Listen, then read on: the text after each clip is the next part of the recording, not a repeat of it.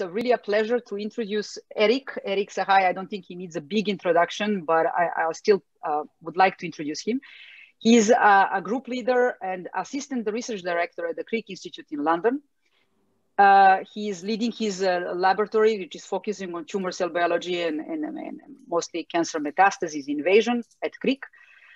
Before that, he started his career as a PhD in the Richard Treisman Land in London, and he was studying the small GTPases. And then for a postdoc, he moved to also in London in Chris Marshall's lab, and also continued in John Condilli's lab in New York, where he discovered the intravital microscopy, and since then he's using it. He contributed to, I think every single paper of Erik will have a little bit of intravital microscopy inside. So he's he set up his lab in 2004, so quite some time ago. And then in 2015, when Crick was opened, they were one of the first labs to move in. So as I said, they're working on how the cancer cells invade the stromal compartment, how they spread to the distant organs and for metastasis.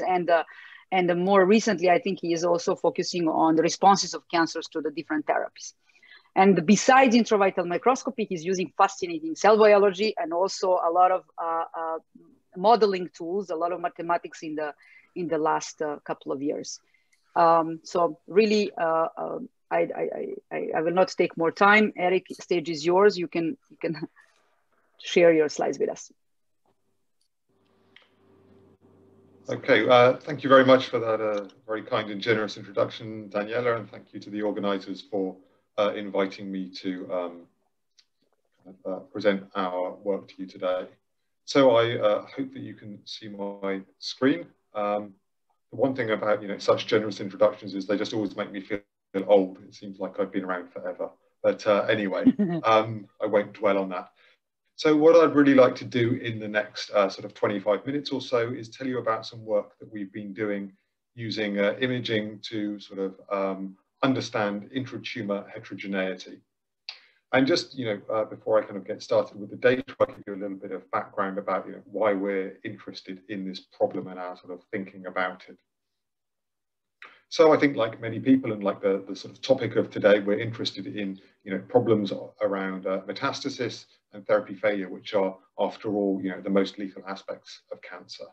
And whilst, it's very clear that cancer is a disease that's been driven, and initiated by mutations that occur in the cancer cells, kind of shown in green in this cartoon here, its phenotype and in particular its propensity to metastasize and how it responds to therapies is also influenced by its sort of local environment, so what's termed the tumor microenvironment. And this consists of a range of different other cell types shown in various colors here, but also things like the extracellular matrix fibers and blood vessels, which are a source of nutrients and also a route by which toxic metabolites can be transported away from the tumor. And where I think imaging really has a very kind of crucial role to play in understanding the interplay of these different cell types is that it really gives us a spatial context. It tells us who's next to whom and who might be interacting with each other. And from the point of view of thinking about invasion into the surrounding tissue, which is after all the first sort of step in the metastatic process, invasion is movement in space over time. So if you can capture both position and time, which is after all what live imaging does, then you get sort of very direct measurements of how cancer cells might be moving in the surrounding tissue and also arriving at other sites. This is not something I'm going to kind of concentrate on too much today. What I'm really going to focus on is how imaging can help us to understand, kind of differences between cancer cells and how some of those differences might actually relate to, the underlying biology of tumors and how they might respond to some targeted therapies. So this is, a kind of, a cartoon really emphasizing both, the metastatic process that we'll hear a lot more about, and also, the responses of tumors to therapy. But the thing I like about this, which is from a Ralph de Barandenis review, is that it makes a point that was kind of missing on the other previous slide, and that is that not all the cancer cells are in an equivalent state. And this is, a review that's focusing on metabolic state, which is something I will kind of talk about. But the point is that, actually, if all these cells are not in the same state, they might not all behave the same way. And we really kind of need to understand, which of these cells might be more or less dangerous or more or less likely to metastasize. And also, what governs the transitions between these states. And, as drawn here, does a red cell always stay a red cell, or does it switch to being a white cell and backwards and forwards? And I really think imaging has a great deal to offer in terms of trying to understand these transitions, because we can look at cells, but because we don't have to destroy them when we look at them, we can then see what happens to those cells afterwards at various different time points. So this is just an example of one of the sensors that really I'm going to focus on for the next few minutes. And this is a metabolic sensor that tells you about the levels of intracellular glucose in the cells. Just by way of a very brief introduction, it's based on a bacterial protein that binds to glucose. And when glucose is bound, you get a kind of conformational change occurring. And this basically means that two different fluorophores change their position relative to each other. And you can read this out, as a change in both the color of light coming off, but also the fluorescence lifetime. This is now what it looks like. And just, for all the other kind of slides that you'll see, a red kind of color indicates a high level of energy transfer, and a blue color indicates a low level of energy transfer, and a high color means high levels of intracellular glucose. So this is effectively a control experiment. If we have no glucose present in the media, all the cells are the same sort of blue color. However, even kind of, in vitro, if we add glucose, and this is a very high level of glucose, sort of super physiological, but it's what's in, all your standard DMEM media, you can see that some cells kind of go orangey red colors. But even here, we can see intracellular heterogeneity with some cells, even in the presence of high glucose, remaining rather blue. And this is just kind of plotted here, and you'll see a few plots like this. So at the bottom, these cells have low intracellular glucose, and these cells have high intracellular glucose. Okay, so this is in vitro, but obviously one of the things that we're kind of focusing on in this series is also intravital imaging. So this is now taking these cells, looking at them in the context of a tumor grown in the mammary fat pad of mice, because this is a breast cancer model. And what I hope you can appreciate is that there is this kind of single cell heterogeneity in the levels of intracellular glucose in those cells. So this is effectively a real data visualization of what I showed you on one of those introductory slides, alluding to metabolic heterogeneity. Not only is there, kind of pattern, at that sort of salt and pepper scale, if we kind of zoom out, and now this is looking at the edge of one of these tumors, this is the collagen second harmonic imaging, indicating the kind of tumor stroma boundary. What I think is quite apparent in many of these tumors is that these kind of redder cells that have higher levels of intracellular glucose are more prominent around the edge of the tumor that you can see here. And this is just zoomed in a little bit. So that's, all well and good. We can see a difference, but actually, what does a difference in the intracellular, glucose concentration of the cells actually mean? There are a few different possibilities. One is that the glucose builds up because there's actually relatively low levels of glycolysis happening. The other possibility is that actually, there's high levels of intracellular glucose because you've got high levels of kind of flux through the pathway, meaning that there's high levels of glycolysis. And obviously to kind of, really unpick those, we need to get a bit more orthogonal information. So in data that I won't go through today, we've kind of multiplexed some of the glucose sensors with other things telling us about reactive oxygen species or about mitochondrial potential. But the other kind of real, I think important step when Hiroshi Kondo was developing this project was he realized that actually you could flow sort the cells based on whether they had high levels of the FRET signal or low levels of the FRET signal. And this really opened up to us the world of doing, kind of more conventional carbon-13 tracing and metabolomic analysis. So for those of you who are not so familiar with it, I will sort of, cut to the chase and spare you, all the details of this. But basically what it enabled us to conclude with, a high degree of confidence was that the cells that are kind of red, that have that high kind of intracellular glucose, are actually more glycolytic. They have high glucose flux, and they seem to be putting less of their glucose into the mitochondria, whereas those kind of low kind of bluish cells are doing a little bit less glycolysis, but they're using their mitochondria to a greater extent. So that kind of confirms that there really is this metabolic heterogeneity that we can image. We can also then use the kind of flow sorting to separate the two sorts of populations to then ask, okay, what else is different about them? Do they grow differently? Do they have different sensitivities to their local environmental context? And this is just sort of shown here. So if we grow them, kind of in media that's absolutely full of, all the goodies a cell could want, then they grow equivalently. If we kind of use what's called plasmat media, which is meant to be a little bit more like the in vivo kind of nutritional milieu, then actually you start to see that these high fret cells that are doing a bit more glycolysis actually grow a little bit slower. And actually we can get a really dramatic divergence in the growth properties of these cells if we take pyruvate out of the media, telling us that actually these kind of high intracellular glucose cells are much more dependent on extracellular pyruvate for their growth. Intriguingly, and I guess this speaks to kind of crosstalk with the tumor microenvironment, it turns out that we can sort of rescue these cells by actually co-culturing them with cancer-associated fibroblasts, a different cell type in the tumor microenvironment, suggesting that there might be some sort of not quite symbiotic, but some sort of relationship by which metabolites from one cell are able to be utilized by a different cell. And we think that this might be required or linked to the requirement for sufficient levels of NAD+ for biosynthesis. So, with that in mind, we can then sort of use imaging to do one of the things that I think it's really great for, and that is to look over a period of time. Because one of the questions that I sort of tried to pose at the beginning is are the cells that are in two different states, are they always in those sort of states irreversibly? Are those states heritable, or do they transition between them backwards and forwards? So what I hope you'll be able to see when I animate this movie is actually a 10-hour time lapse of various different cells. And what is broadly apparent is that, for these more epithelial looking cells, they stay, in the same sort of color for the entire 10-hour period. However, these more sort of metastatic and aggressive MDA MB231 breast cancer cells are showing actually much more migratory behavior, as you would expect, but they're also changing color much more frequently. And this is sort of represented in a couple of different ways here. We can look at the correlation of what the biosensor signal was at time 0 with what it is 10 hours later.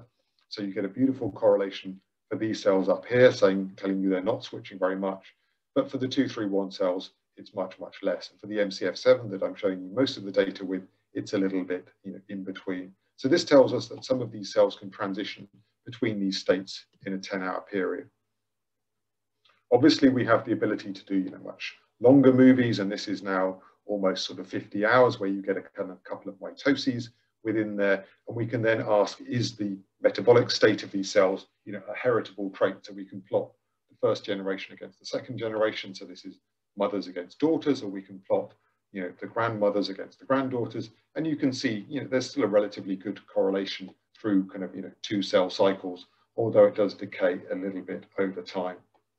And this is just to kind of I guess reiterate the point that actually the doubling time of those cells when they're kind of in the presence of each other, so the high and the low glucose cells, is relatively similar, again suggesting that they might be supporting each other in a way that they can't do when they're purified and cultured in the absence of pyruvate. So then actually, how long does it take for these cells to kind of, transition back to the mean or the population kind of average? So to do this, instead of using cell tracking, we actually return back to this flow sorting. So we sorted the high population and we sorted the low population, and then just kind of measured them, every day kind of afterwards to see what was happening.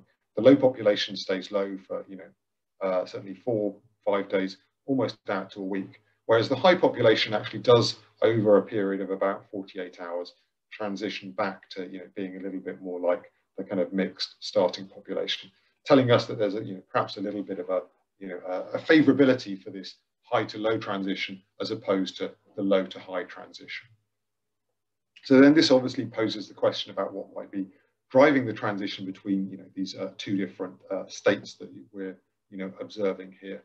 And one thing that we kind of noticed, and it's pretty obvious if you think about how this experiment is done, is that these cells kind of actually get a little bit more crowded and they kind of increase their confluence as time goes on.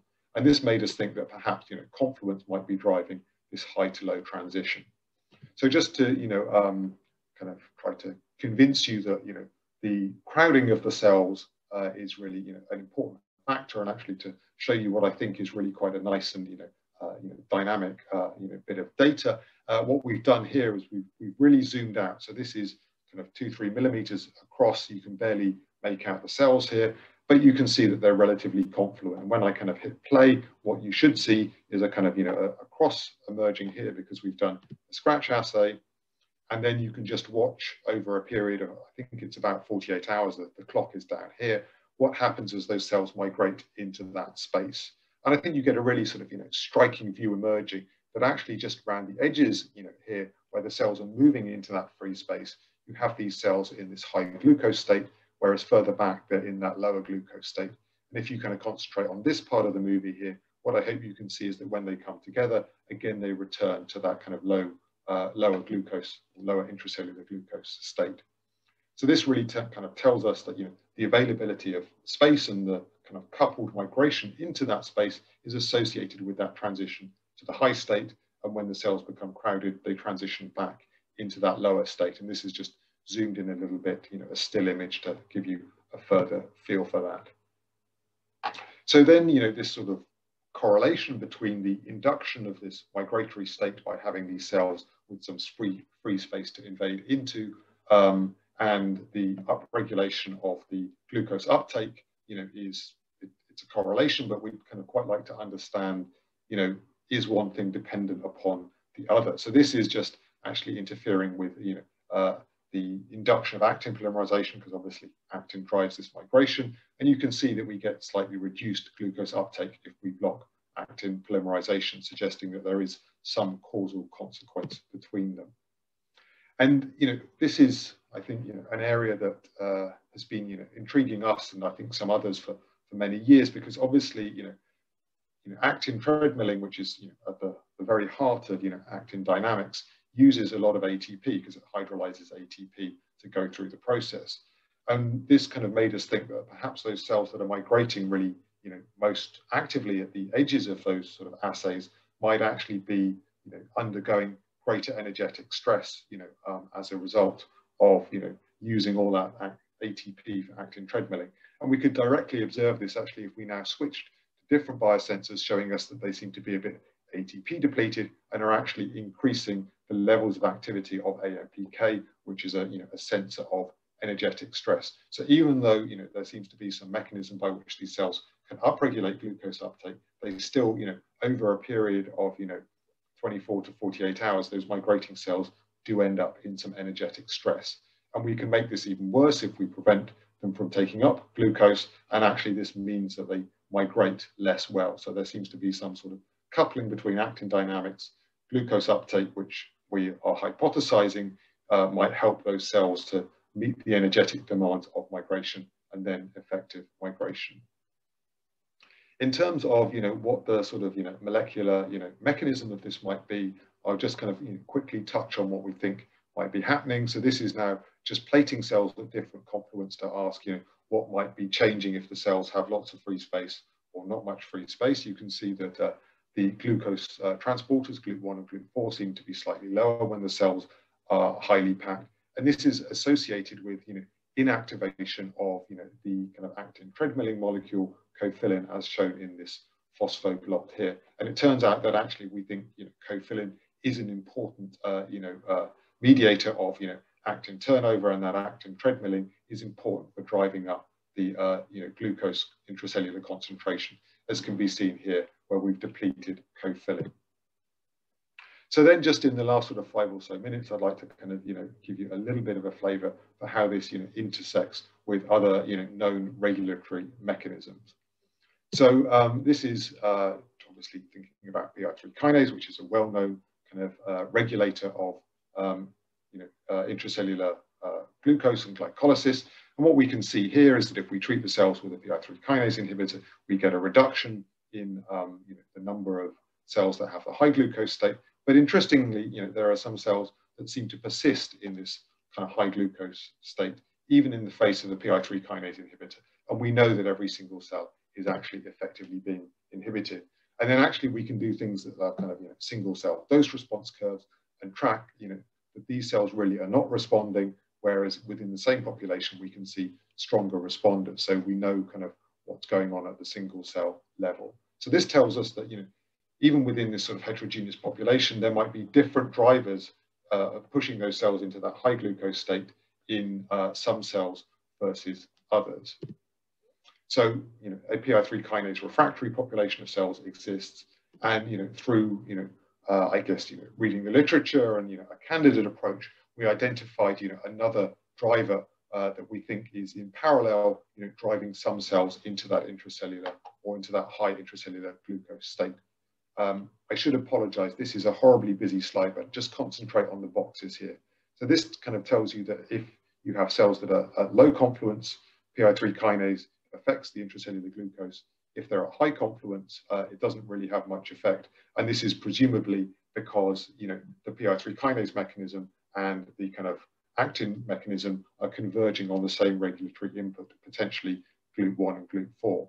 However, if we treat with an inhibitor of the bromodomain, what I hope you can appreciate here is that actually we can actually drive this down both in the low confluence and in the high confluence conditions, suggesting that there might be an epigenetic route that also regulates a subpopulation of those high intracellular glucose cells.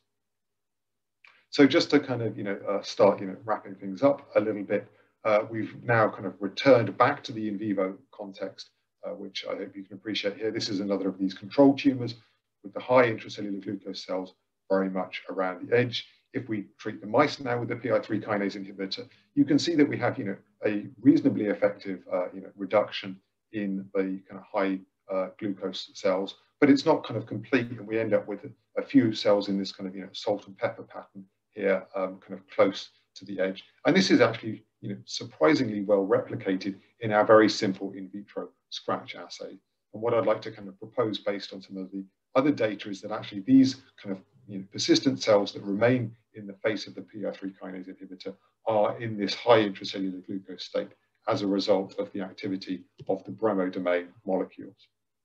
So, just kind of, bringing this together into, a model, what, I hope I've been able to kind of convince you is that there is this kind of, heterogeneity in metabolic state that we can see in vitro, with some cells being PI3 kinase dependent, around the edge, and we think these are perhaps the more actively migrating cells, moving off into the free space or the kind of stromal-rich space surrounding the tumor. But there are also these cells that are kind of PI3 kinase independent, and probably what we want to do to have optimal tumor control is to kind of target both of these mechanisms.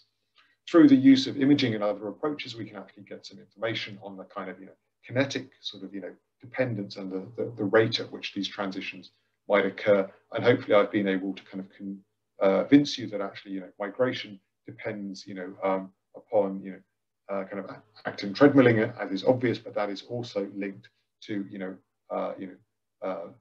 also addressing the energetic demands of cells that are very actively migrating. So just I guess in the last minute or so, I'll tell you a quick whistle-stop tour of what we're kind of thinking of next. And this is not thinking so much about what's happening in the primary tumor, but actually what's happening when these cells arrive at a secondary site. And this is just to kind of give you a heads up of where I think we can take some of this technology and what might be interesting to kind of discuss in the sort of future. And that is because these techniques are a single cell resolve, we can actually study micrometastases and these really kind of small metastatic deposits or even dormant metastatic cells, and get an insight into what their metabolic state might be. So just to give you a heads up of the sort of problem that we're now thinking about applying these sensors to is these indolent kind of micro lesions that kind of persist for many years and months, and just to flag up that we can identify these cells in the lungs of mice. They seem to be interacting very extensively with actually local epithelial cells within their environment. And I won't actually take you through the details of this, but we do have some data that these cells have a very distinct metabolic state, as is kind of alluded to here.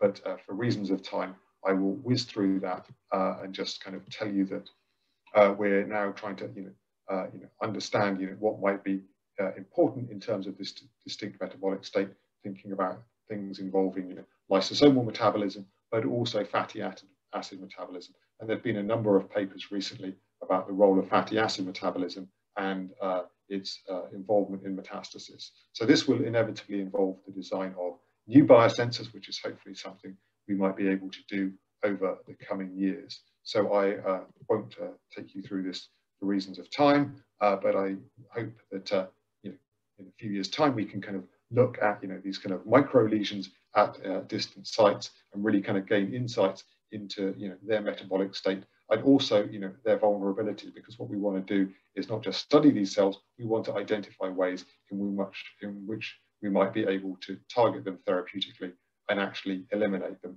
And we think it's important to understand the metabolic state of these more indolent cells, because it's likely to be very different from the more actively growing cells that we observe in the primary tumors. So I will kind of finish there with some concluding thoughts. I hope I've been able to kind of persuade you that imaging can give unique insights into intercellular heterogeneity and transitions between cell states. This uncovers very significant metabolic heterogeneity, even in very kind of simple models based in cell culture of cancer cell lines. And this heterogeneity is probably a reflection of both slight differences in epigenetic state, but also the very local context of the cells in terms of how much space they have around them and maybe how actively they are migrating. And just as I tried to highlight at the end, the single cell resolution of these imaging methodologies should kind of offer unique insights into cancer cells that are in transit between locations and indolent micrometastases. But that's something for the future, and I hope we can have some stimulating discussion later. So I will finish there by thanking those who did the work. It was really led by Hiroshi Kondo with help from Colin Ratcliffe, and kind of setting up and working on the dormancy system was done by Marco Montagna with great help from Manuela Zangrossi back in Italy, where Marco is now setting up his own independent position. So thank you.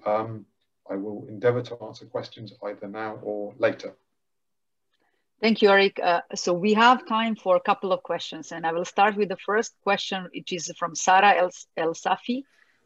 She's asking, is it possible that the cell contact affect metabolism? In other words, is it possible that the crowded cells exchange metabolites favoring low glucose metabolism? And related to this, maybe it's a question from Eloise Grassa. She's saying, very nice talk. You show that the cells in contact with empty space are in a high glucose state. Do you know whether its state is influenced by cell-cell junctions? Does the loss of cell-cell junction can switch low glucose state into the high glucose state?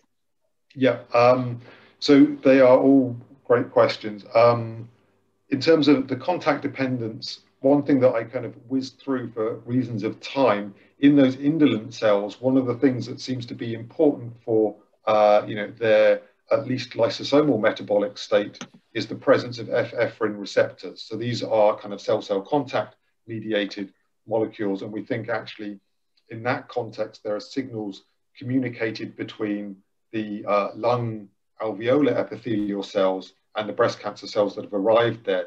You get these contact mediated signals that influences the metabolic state of the breast cancer cells there. In the context of the kind of the monocultures, as it were, so the cancer cells talking to each other, Hiroshi did do some experiments where he depleted, I can't remember if it was alpha-catenin or P120-catenin to influence cell-cell junctions. And there was clearly something interesting going on, but we struggled a little bit in terms of uncoupling direct versus indirect effects, because so many things change with the cells in terms of their migratory dynamics when you interfere with the cell-cell junction. So I'm sure there's something more of interest to discover there, but we didn't quite manage to get there yet. Thank you.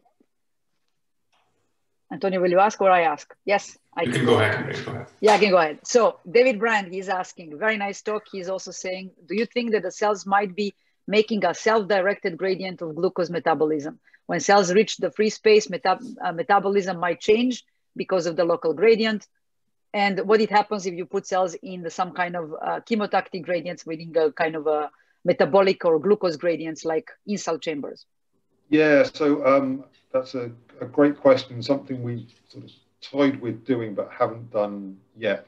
So, you know, kind of, I mean, I don't think the cells would migrate up a glucose gradient, but I don't, you know, I don't know that for definite. But yeah, no, I think there's some really interesting stuff you could do about, you know, culturing cells in gradients of metabolites that might somehow reflect, you know, distance from the tumor edge or from a blood vessel or whatever, and then washing in, you know, inhibitors or other perturbations whilst maintaining this metabolite gradient. I'm sure it's going to be a very fertile playground, but we haven't got there yet. Actually, I have a question that joins a little bit Vinay. It's about actually the tumor edge in vivo. It's, for me, it looks very sharp transition between high and very low. And do you think this is basically due to interaction with the stroma, or is something going on there is different? So I'm sure the interaction with the stroma is doing some things. Just, you know, a couple of control experiments that I didn't show you. So we did stain for blood vessels. It doesn't seem to be related to proximity to blood vessels. And as far as we could tell, those tumors, at least in those kind of areas that we were looking at, were relatively well oxygenated. So we don't think it relates to that. I guess my one kind of last comment about that is that we could recreate, you know, relatively or surprisingly sort of similar kind of edges and margins just doing those scratch assays in culture where there's no stroma present. So you can get similar patterns without having stroma there.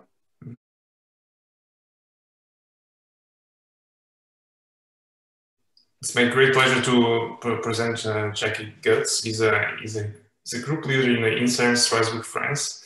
He did his PhD in between Strasbourg and Montreal in the lab in Kent Tekete's lab. Then he moved back to Madrid with Miguel Angel del Pozo and back to Strasbourg again. And in the all through this through this moments, he always was interested in biomechanical forces that are implicated in metastasis growth and the remodeling of the microenvironment. He's been using mouse and zebrafish models, and in particular, he has shown some very interesting data in intravascular trafficking of tumor metastasis, and also the fate of tumor extracellular vesicles. I think today he's going to talk a little bit about tumor metastasis. It's a great pleasure to introduce you, and looking forward to hearing what you have to say. Hi. Can you see the slides? Yes? Yes, everything's good. And you can hear me, right? Okay. I can hear you. It's okay, Jacky. It's okay. So, well, thanks a lot, Antonio, for the introduction. So I'm very happy to also have the opportunity to present some of the work that we've been doing in the lab and that we are currently doing in the lab. And we're mostly focusing on intravascular events that occur and that are essential in driving tumor metastasis. And the movie that you're looking at is just an example of one of the models that we're using, which is the zebrafish embryo, allowing us to really probe blood flow in addition to looking at tumor cells that you see here in blue in the context of tumor metastasis. So before I move on, if I can, this is just a quick slide. Sorry, to thank the people who are doing actually the work. I'll go back to them at the end of the talk, but these are the people who are actually doing the work. And just want to emphasize that we have an open position for performing intravital microscopy in the context of tumor metastasis that is currently open. So the main focus of my team is really to try to resolve tumor metastasis from many different point of views. And it's based mostly on a few facts. The first one is that most of the key events of tumor metastasis are actually very rare. And to our knowledge, for most of them, they are poorly resolved. And this is why we spend a lot of time designing new imaging approaches that allows to increase both temporal and spatial resolution of the imaging that we're looking at. We need to take into account that there's a strong contribution of external cues. This can be biological, of course, coming from the tumor microenvironment, but also mechanical through forces, and this is something we're really interested in.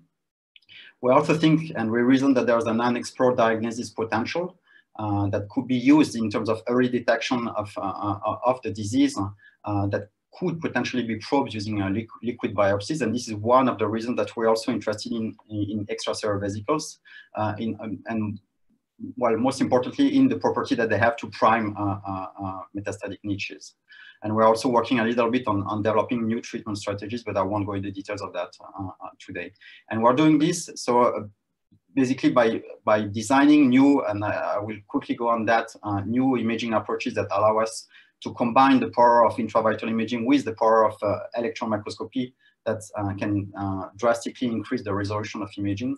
We also developed biophysical approaches that allows us to probe mechanical forces in vivo, which I will show it to you, are essential in shaping tumor metastasis. And as I said, we also spent a lot of time in the past years in trying to understand how tumor extracellular vesicles, which could potentially be used as a source of new biomarkers, can actually prime metastatic niches. And we actually started working on that also because we thought that microscopically speaking, there was a niche to explore and to actually provide some new improvements in detecting them in vivo. And we're trying to do that by combining actually two in vivo models, the zebrafish embryo that we're using very regularly, but also the mouse system, and with some validations that we provide in humans, with the overall idea of really trying to dissect all these intravascular steps that are essential in shaping tumor metastasis. And the two movies I will show you now is just a summary of highly collaborative work that we've done in the past, and a technique that we're still using today, which was developed in collaboration with the group of Yannick Schwab and Frank Winkler, and thanks to Mattia Karaman, who is now in the lab of Frank Winkler, and with one of my first PhD students, in trying to combine, as I told you before, the power of intravital imaging that in that case allows to probe single tumor cells, for example, in the context of brain metastasis in the mouse, with the high resolution power of the electron microscopy that is here probed using Timpson imaging. That allows you to scan the exact same tumor cell that was probed from an intravital imaging point of view dynamically with the power of this very high resolution imaging that you can get and in 3D. So this is 3D volume electron microscopy that you can get from the exact same tumor cells, and then basically scan and see how this cell is in that case sitting in this blood capillary and trying to extend this tiny figure between two endothelial cells. So this is something that we spent a lot of time on, and maybe Mattia is in the audience today, and she was very keen in developing this, and it's actually a wonderful technique that gave us a lot of insight. So as I said at the beginning, I think we think that, sorry, I have trouble with the slides, as you can see. I'll go slowly. Trying to develop and to increase massively the both spatial and temporal resolution, because to look at tumor metastasis, you most of the time interested if we talk about space from the looking at it from the animal angle, but you want to also at the same time be able to move down to the resolution of molecules. It's not something that we're doing, but we're trying to span the entire length of that tree, so that we can provide imaging at different stages in space at the same time, and at the same time increase the temporal resolution, because for some of the events that we're interested in, which might take years in the context of metastasis formation, sometimes happen in the context of seconds or milliseconds. So you need to be able to develop imaging approaches that allows you to combine and to basically move from one model to another, so that you can actually play with these different resolutions that are required to understand the different steps. And as I said, this is something that we're doing by using, by using a combination of different models, the zebrafish embryo and the mouse system, but also by combining different approaches and different experimental models. So one of them is to play with different microscopy approaches. Of course, intravital microscopy combined with electron microscopy is one way to drastically increase the spatial resolution of your imaging technique. But then by combining the models and by also tuning the disease monitoring system that you're using, you can also basically ask and question the exact same event from a different point of view, and improve the temporal resolution of the system. And I hope I will be able to show you a few examples of how we do that in the team. So as I said at the beginning, we're mostly interested in these intravascular steps of tumor metastasis, which are essential, and by focusing mostly on the late stages event, meaning when the tumor cells are able to seed vascular regions that are prone to tumor metastasis formation.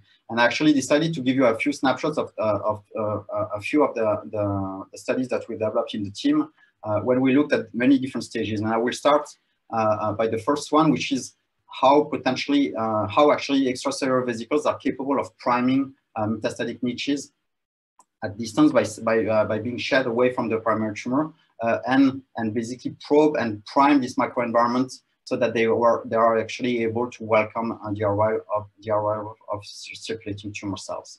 And this is something that we actually started doing by developing a new model, which is actually to isolate in vitro from cellular systems extracellular vesicles that we were able to then fluorescently label using a lipid dye that was bright enough, which based on this very high quantum yield, to be able to be detected once these extracellular vesicles are then intravascularly injected in the zebrafish embryo. And the first challenge for us was actually to be able to see whether we could actually temporally resolve the way these extracellular vesicles are disseminating in the vasculature. And this is why we thought that the zebrafish embryo could be a fantastic system for doing that. So this is one example of this type of images that we were able to get by fluorescently labeled extracellular vesicle with this lipid dye. And once they are injected, and here they appear in cyan, in the zebrafish embryo by focusing on the caudal-plexus region, which is this caudal region here in the zebrafish embryo. And that allows us to combine fluorescent imaging from the EVs in combination to imaging coming from the flowing erythrocytes in addition to the endothelial cells. And by doing this, we are also very lucky to see that this high intensity that we were able to obtain from the extracellular vesicles is sufficient enough so that we could resolve them in time very, very accurately. So this is a very high speed acquisition for a similar region in the caudal plexus of the zebrafish embryo, where we can see that actually we can very nicely resolve individual extracellular vesicles that are being shed in this blood circulation. So it's being able to resolve this was something that was very interesting to us, and we decided to pursue on that particular aspect. And this is another set of movie where we started to characterize how these extracellular vesicles are shed within the blood circulation, where we very quickly realized, and you could see it from the previous movie as well, that very rapidly the extracellular vesicles that we had injected in the zebrafish embryo were clustered in specific regions, which actually corresponded very nicely to patrolling macrophages that we could detect using another transgenic line in that case. And this was key actually to try to understand, and something that we would like to pursue now in the future, and try to understand how actually these patrolling macrophages or monocytes can actually contribute to the priming of these metastatic niches. And again, so this is something that was performed by increasing massively the temporal resolution of the imaging that allows us to very accurately scan and hemodynamically how these extracellular vesicles actually spread in the blood circulation. We then also combine this type of imaging with intravital correlative microscopy, because one of the key questions in the field is how extracellular vesicles actually, once they've been internalized by recipient cells, how they can actually transmit the message that they're actually carrying. And we decided to go back to this intravital correlative electron microscopy approaches that we performed in the past, to try to narrow down the regions where the extracellular vesicles are actually being internalized and being taken by tumor cells to basically know a bit more on how this message is being transferred to the cells that actually uptake them massively. And this is something that we were able to do by combining again the power of intravital imaging that allows us to very nicely scan in 3D the cells, and in particular here two patrolling macrophages that uptake a huge amount of extracellular vesicles, but then to actually resolve the exact same macrophages by the power of serial transmission electron microscopy. And by doing so, we were actually able to show that most of the extracellular that are being uptaken by these patrolling macrophages very quickly end up in late endosomal lysosomal compartments, suggesting that they are very quickly being delivered and to degradation. But this is something that is actually something we will pursue in the future. In addition, we also noticed that the way, of course, these extracellular vesicles are being shed in the blood circulation is highly dependent on the blood flow circulation.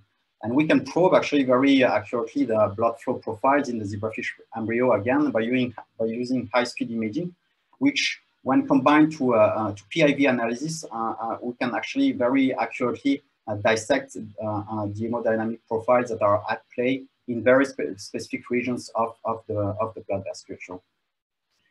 And this allows us to actually very nicely dissect the different blood flow profiles that are at play in specific vascular regions, such as the dorsal aorta of the zebrafish embryo, which you can see here spanning this caudal plexus region of the zebrafish embryo, where the flow then travels back into this caudal vein, flowing back into the heart from the zebrafish embryo. And we actually, when you do this, this game of comparing the blood flow profiles to the regions where we see most of the extracellular vesicles here in blue are being arrested, we can actually notice that there's a very good correlation between low blood flow profiles, such as these venous compartments, which are very low flow velocities, which actually display a very high amount of extracellular vesicle arrest, such as this region, for example, which sits in between the dorsal aorta and the caudal vein, where we can see a huge amount of extracellular vesicles, basically suggesting that extracellular vesicles, once they are shed in the blood circulation, are actually subjected to blood flow forces, and permissive flow profiles would actually favor the arrest of this specific extracellular vesicle in specific regions, which might actually induce and control the way they are being uptaken by these endothelial cells. So we can probe this at very high, as I said, temporal resolution by doing high-speed imaging of both blood flow and extracellular vesicle shedding in this blood circulation, which allows us to actually show that most of the extracellular vesicles that we can detect in a single blood vessels are able to span the entire section of the blood vessel that we're looking at.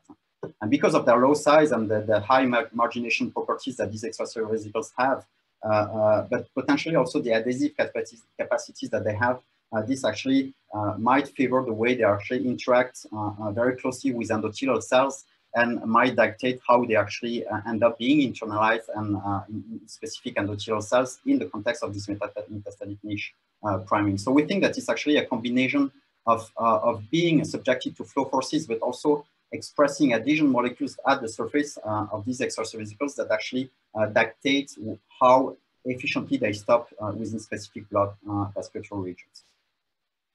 And we actually studied this a bit more recently in the context of another story where we focused on two GTPases, RAL-A and RAL-B, that Vincent and the team had studied in the past. And we actually started to work on these two GTPases, mostly because Vincent realized that actually when we do deplete these two genes, this leads to a massive reduction in the number of extracellular vesicles that are being shed by cells, and in particular by mammary carcinoma cells. And this is a model that we've actually used recently in this paper, where we focused on understanding and dissecting the molecular mechanism which are at the basis of this reduction in numbers of extracellular vesicles and their ability to prime metastatic niches. So very quickly, I'll go quickly around through this study. It's actually very interesting to notice that the level of expression of both RAL-A and RAL-B correlate with very poor prognosis in the context of breast cancer. And when Vincent started to work on that, he actually very quickly realized that when you deplete either RAL-A or RAL-B in 41 mammary carcinoma cells, this leads to a very strong reduction in the number of multivesicular body within the cell, which is actually the platform of formation of these extracellular vesicles. This actually turns into, as I said, a strong reduction in the number of extracellular vesicles that are being shed by these cells when you knock down RAL-A or RAL-B. And what was also very interesting to notice is when we perform proteomic analysis of the extracellular vesicles that are being controlled by these different cell population, we could actually narrow down to a few proteins that are differentially expressed depending on the conditions. By looking more carefully into these results, we actually were very much interested in a few of them, mostly because they are actually expressed at the surface of these extracellular vesicles. And one of them, which is this adhesion molecule CD146, was very interesting to us. It's expressed on the surface of endothelial cells, for example, and it was strongly involved in potential binding of extracellular vesicles in the context of priming of metastatic niches.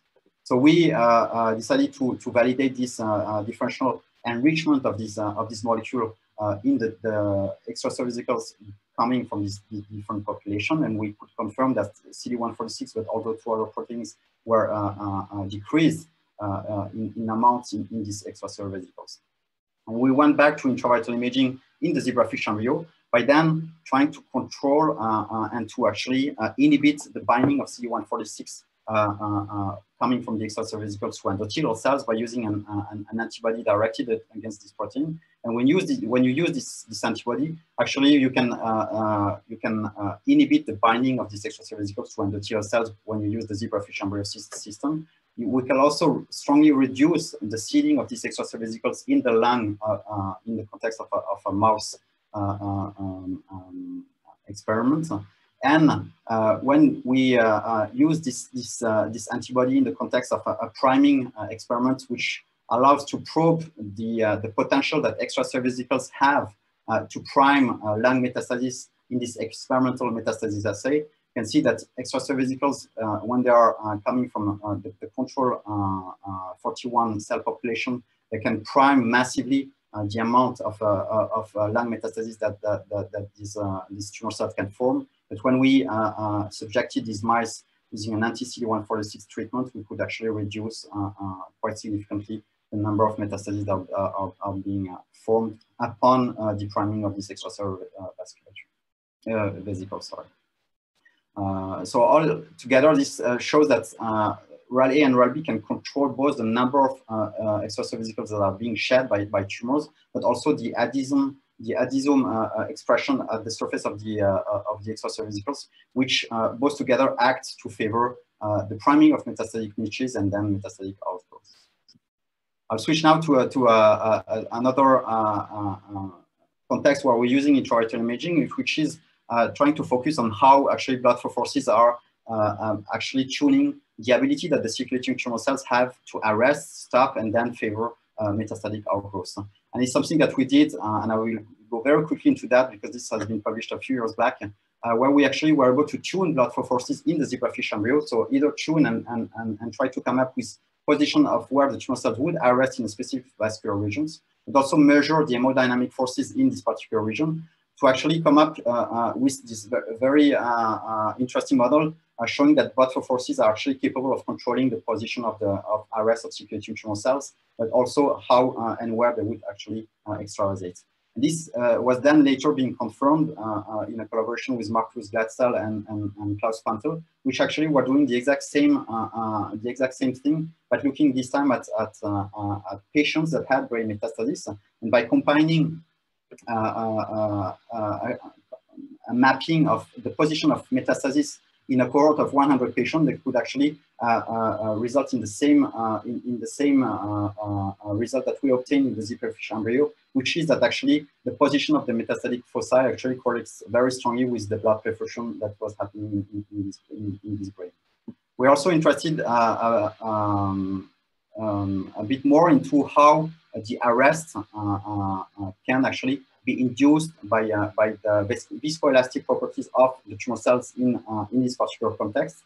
And again, this started by looking at some of the electron microscopy images from Mattia Karaman when we performed this intravital quality microscopy approaches, where we can see that the tumor cells in the context of brain metastasis in the mouse when they stop, arrest, and extravasate in the brain parenchyma, they undergo massive deformation in that context. And this is actually something that we're probing right now by using beads, which act as a force sensor that we're applying to the zebrafish embryo to try to pinpoint and actually unravel what are the forces that these particular objects are subjected to when they stop in these specific vascular regions.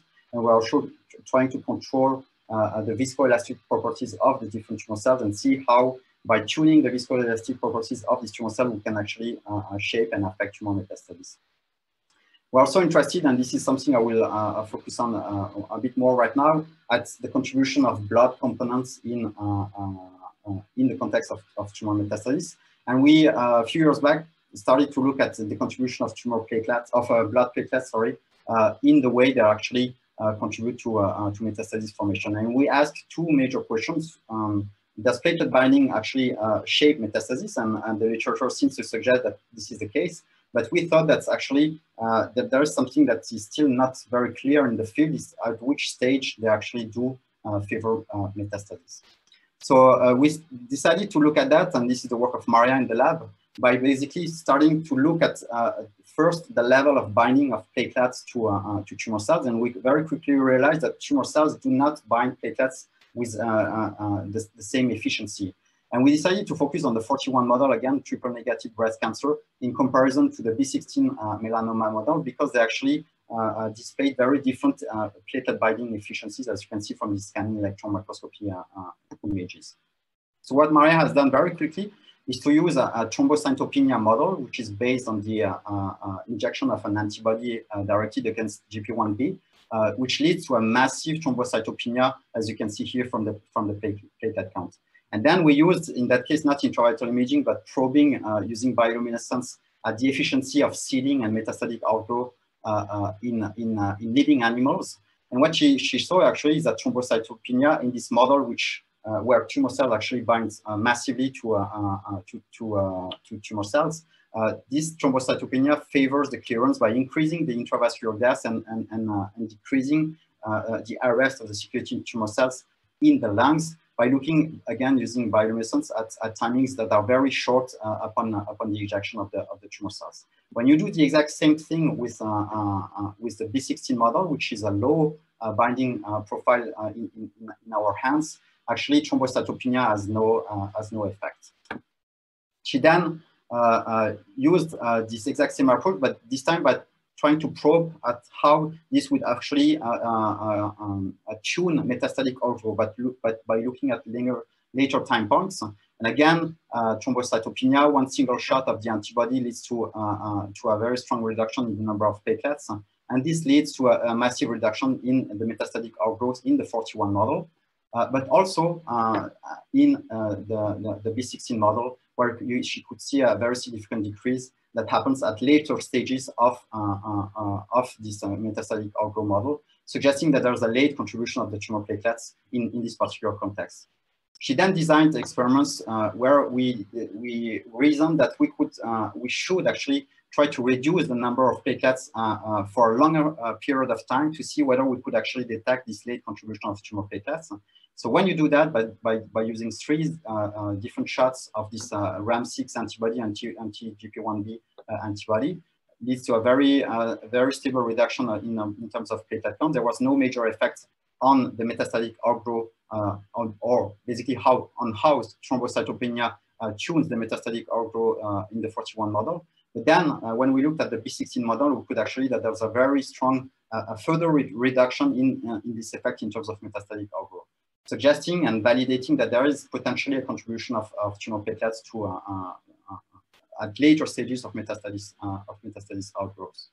And what she did then in another experiment is trying to probe whether by inducing thrombocytopenia once tumor cells have already established metastasis, so which means after the injection of the circulating tumor cells and after the timing where she could actually see that the cells are capable of establishing metastatic foci, whether this could actually also impact metastatic outgrowth. And this is actually the case. when she injected the RAM6 antibody 3 days, 7 days, and 15 days post-injection of the tumor cells, she could actually show that there is a reduction in the metastasis orgo in the context of the B16 model, but actually not on the number of the metastatic foci, but rather on the size of the metastatic foci, suggesting that there's very likely a environmental contribution to the way these actually metastatic foci are actually growing.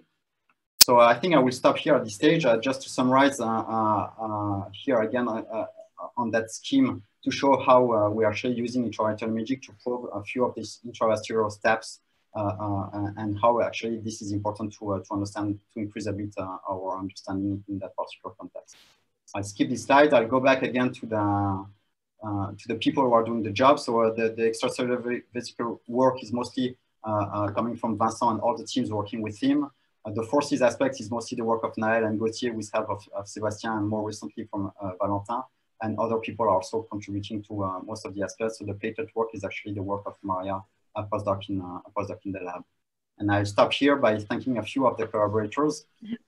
Yannick Schwab, with whom we developed the intravital quality microscopy approach, Frank Winkler, and Mattia Kalman, with whom we developed that in the context of brain metastasis in the mouse, and a few of the other people that actually I think I have listed along the talk. And I thank you for your time, and I'm happy to take any questions. Thank you, Jacky, for some really interesting results. I think we have one question from Anuk Zomer. It's about, did you look at the macrophages? Because she saw, and we also saw that there is some that capture a lot of extracellular vesicles and some that do not. Did you characterize this type of macrophages by FACS, for instance? Well, it's something that we're interested in at this stage, and this is the project of Nandini in the lab with Vincent to try to look a bit more carefully at what is potentially the effects. We are not sure that there's a major difference in the amount of the extracellular that being uptaken by patrolling macrophages. What she might refer to is the fact that we could also see extravascular macrophages in the context of the zebrafish embryo that do not uptake extracellular vesicles at all. But the intravascular patrolling macrophages, they do uptake massively these extracellular vesicles. Yes. I have one question. Yeah, go ahead, Daniela. So I can ask my own questions because there are no more on the Q&A. So actually two questions. The first one, so some years back, you know probably that, so we showed that in the liver, in the capillaries, the endothelial cells would express some fibronectin patches, and that the circulating tumor cells would attach to them using the integrins. So my question is, do you see that on EVs, do they have integrins, and do you think that maybe they will be also attaching to some kind of extracellular matrix at the luminal sides on the endothelial cells? Well, we actually have two levels of results on that aspect. One of them is that we've shown that deposition of extracellular matrix fibers is actually occurring, and we can detect that, for example, in the zebrafish embryo, and it actually can be tuned by blood flow forces. So this is one level of results. And the second is, yeah, definitely integrin are definitely expressed at the surface of the extracellular vesicles. So the team of David Leiden had published a few years back in Nature that depending on the integrin dimers that you have expressed at the surface of these extracellular vesicles, you can actually shape the organotropism of these extracellular vesicles and of tumor metastasis. And we see, of course, some of the integrins impacted in our studies as well. Thank you. What about the platelets? I was wondering if you incubate metastatic cells or tumor cells with platelets, do you get increased rolling or attachment into blood vessels? Is this the way it works? Actually, the main result that we have coming from Maria's work is that she co-incubates platelets with tumor cells and then inject this mixture in the zebrafish embryo, which is in our hands the model that we are using to probe very accurately how tumor cells behave intravascularly. And what she can see, so the rolling is not something that we've seen very often in the context of tumor metastasis, but we see increased arrests definitely when cells are co-incubated with platelets. So definitely platelets shape the way tumor cells actually arrest in specific vascular region. That's for sure. Okay. Do you think this is something to do with damage? Because platelets are very attracted to endothelial damage or something linked to that? Well, at this point, it's not clear exactly how this is happening. So one aspect that we're interested in is the occlusion that might happen in that particular context. We've not looked at level of activation of the endothelial cells in that case.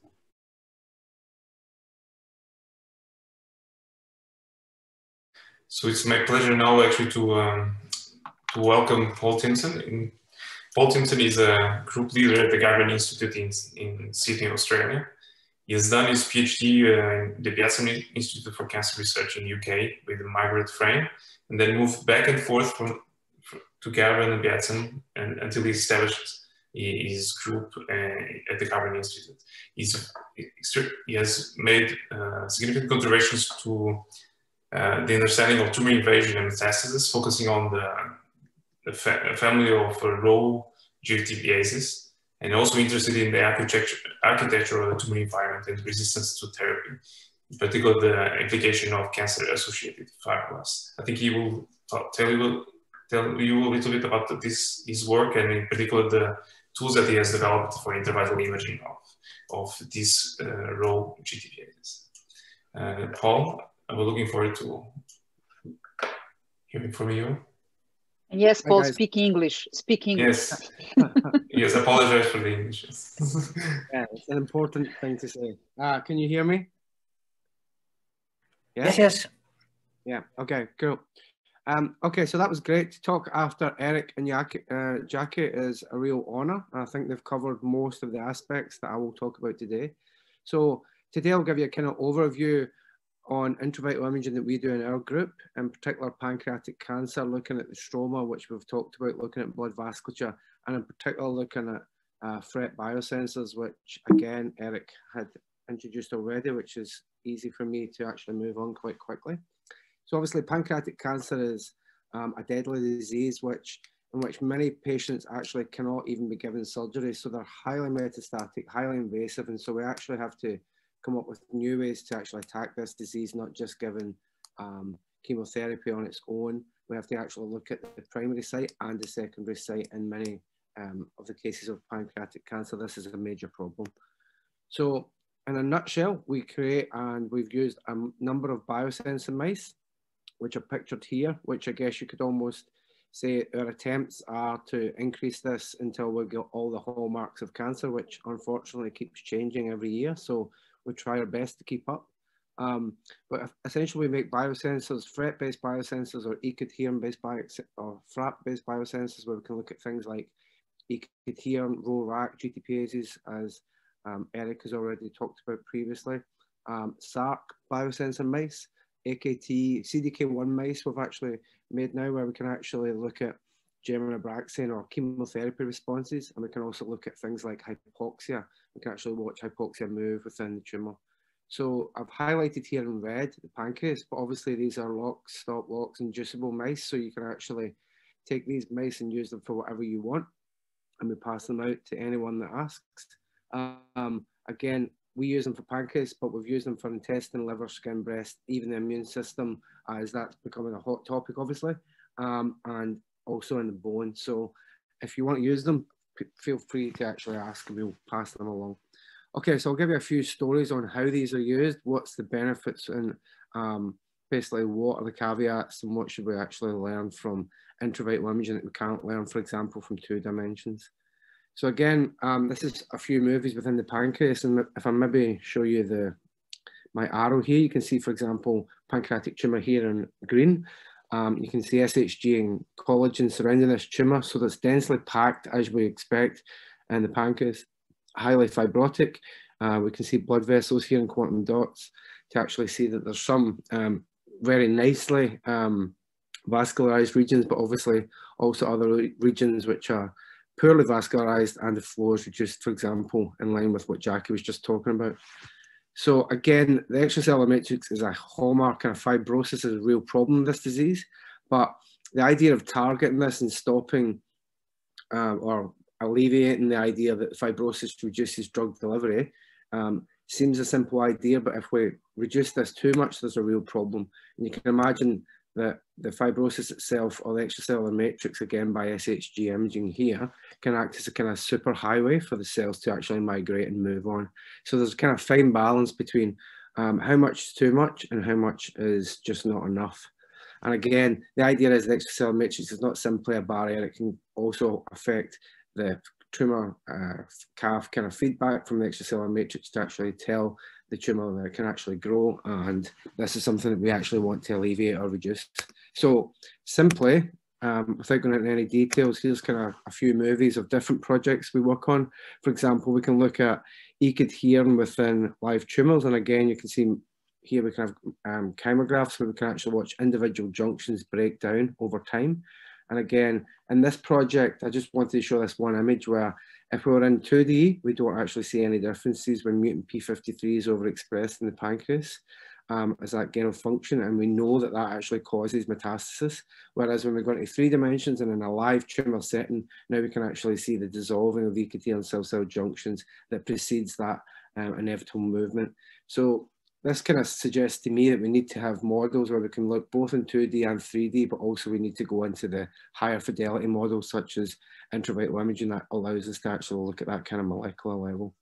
And again, James's project down here where we're looking at AKT, I think this aligns quite nicely with Erik's talk on threat biosensors and metabolism. Again, when we do PI3 kinase in a 2-dimensional dish, this is beautiful pictures down here in blue and red, where we can see that we can actually inactivate AKT. However, when we actually look in vivo, we have patches, just like Erik says, where we can actually see areas where AKT does and does not switch off.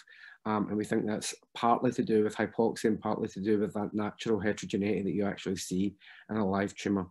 So again, we have to go into the higher fidelity model if we actually want to understand the disease in its natural or native context. Okay, so this is a recent review, or not a recent review, it's 2 years old, but this gives a very simple overview of what we think there are out there. There are so many biosensors, and it's very easy to get into intravital imaging if you just actually look at it from this simple perspective.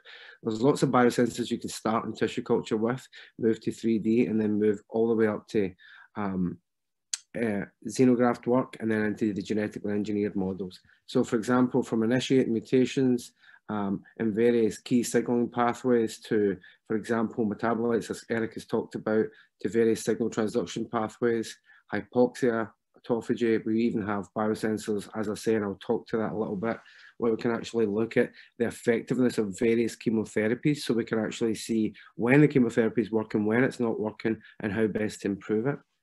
And we've also got lots of different biosensors for the cell cycle, for example, and things like Rho, RAC, SARC, FAC, classic molecules involved in metastasis and the spread of the disease, which this session is kind of focused on. Okay, so there's lots of biosensors out there. We work in pancreatic cancer, which is a terrible disease, and essentially by adding Abraxane to gemcitabine, which has been around for quite some time, we've got a very modest improvement in this disease. So we think it's a low-lying fruit, and we want to actually improve this disease. So one idea is not to just target the tumours, but also target this microenvironment and target this highly metastatic disease. So as an example, there's been previous work where we have actually seen that if you completely ablate the stroma, it doesn't work. And in this paper, and this kind of idea of using intravital imaging, we could see when best to reduce the extracellular matrix or normalize that CAF or extracellular matrix tumor interaction to actually relieve that kind of fibrotic response in the tumours, open up those blood vessels, change the interstitial fluid pressure, improve drug delivery. And so that's kind of where we used intravital imaging to actually allow us to look at this in a fine-tuned manner and watch it in a much more controlled manner, both in time and space.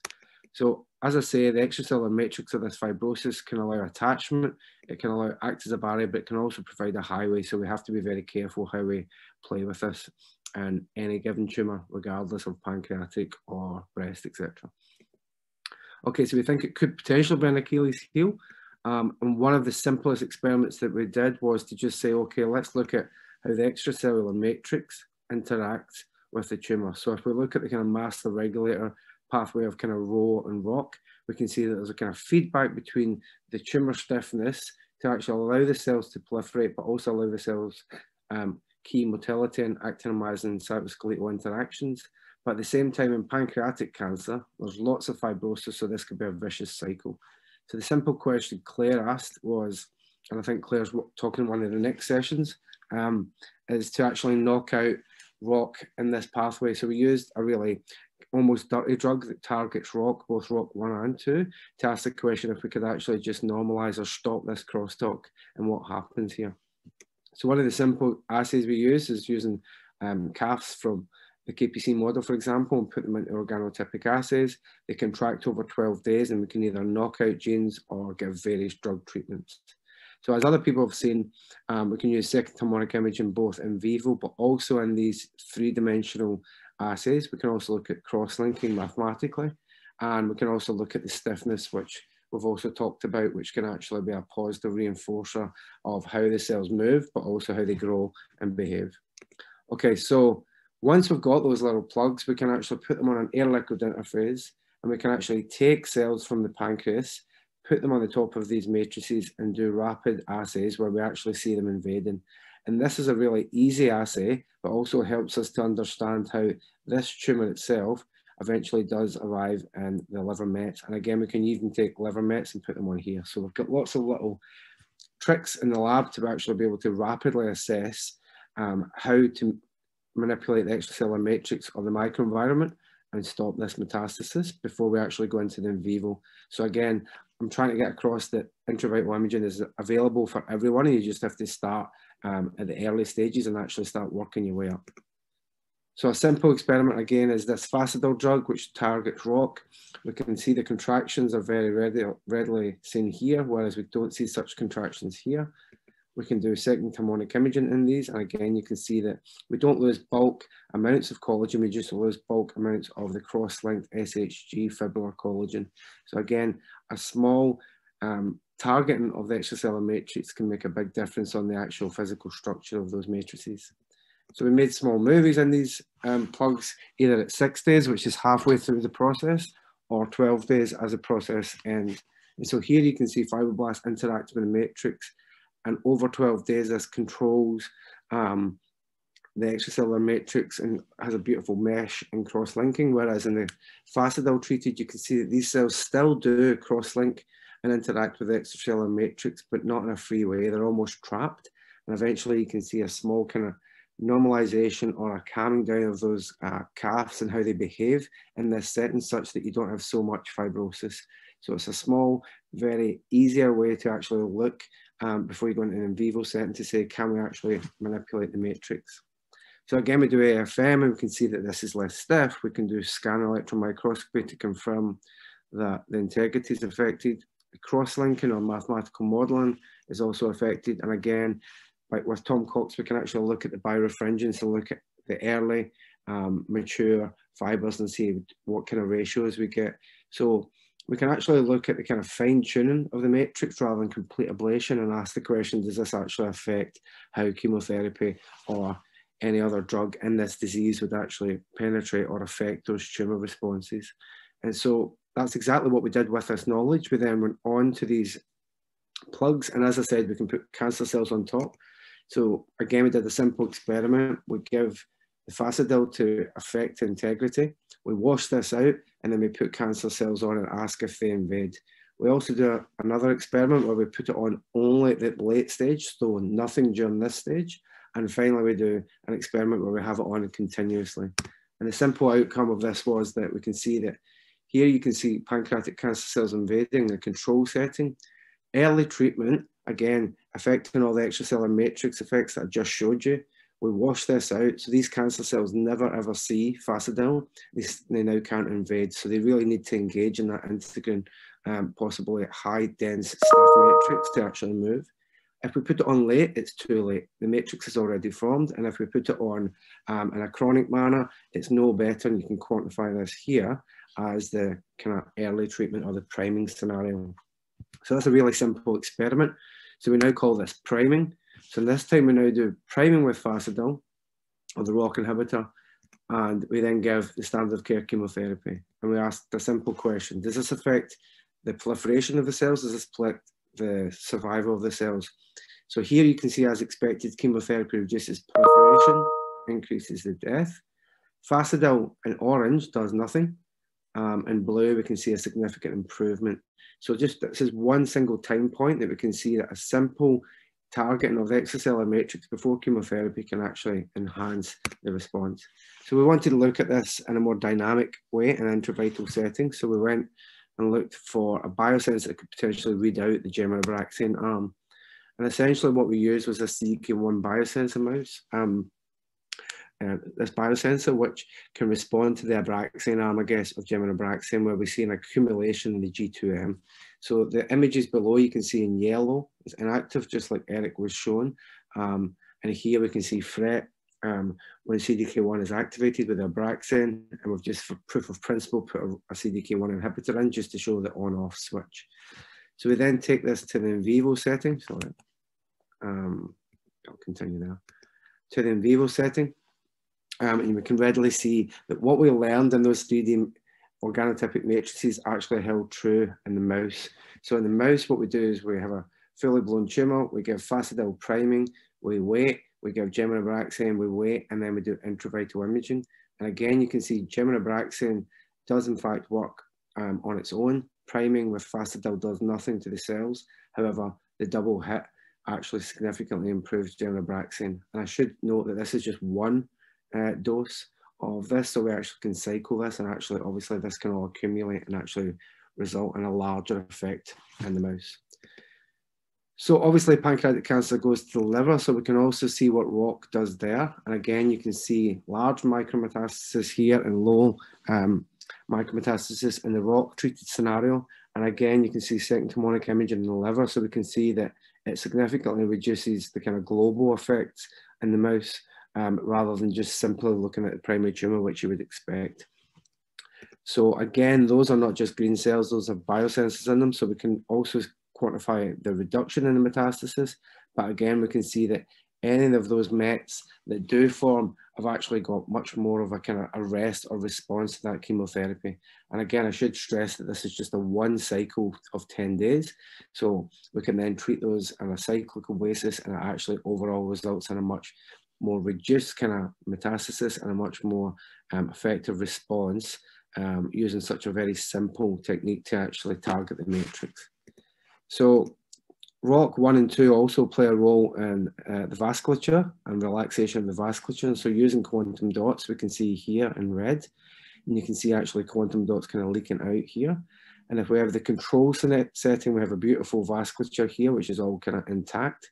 Whereas in the Fasudil treated, we have a more relaxed or improved drug delivery, where we think that there's actually a much more relaxed response. Now, if you're priming, given chemotherapy, having a rest and then priming, you'll have a normalization effect. If you have this chronically, it doesn't work and it doesn't improve the chemo. So it's all about the timing. And again, this comes back to intravital imaging, where if you did this chronically, it doesn't work.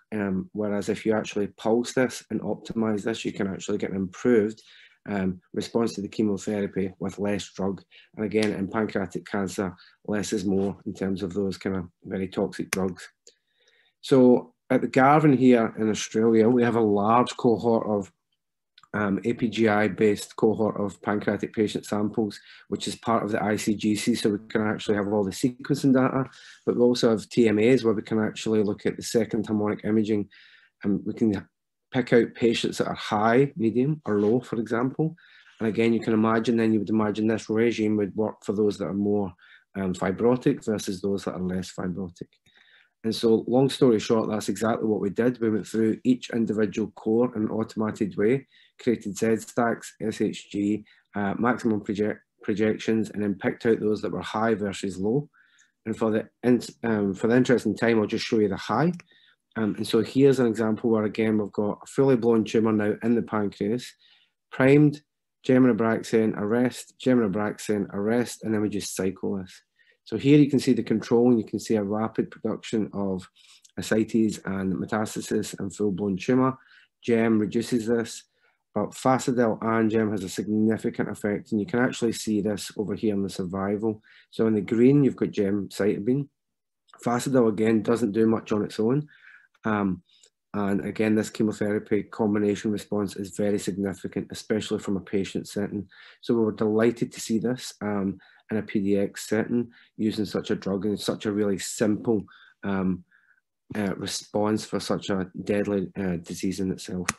Okay, so to summarize that little part, targeting ROROC, for example, and this is just an example of how simple intravital imaging can improve chemotherapy, both in the invasive context, but can also improve how the cells respond to chemotherapy in this context. So what we're doing now, so Fasudil is not FDA approved, so we've now worked with a bunch of different biotech companies, and we've actually now got 2 different drugs where we're actually picking out these patients and trying to do a tailored response.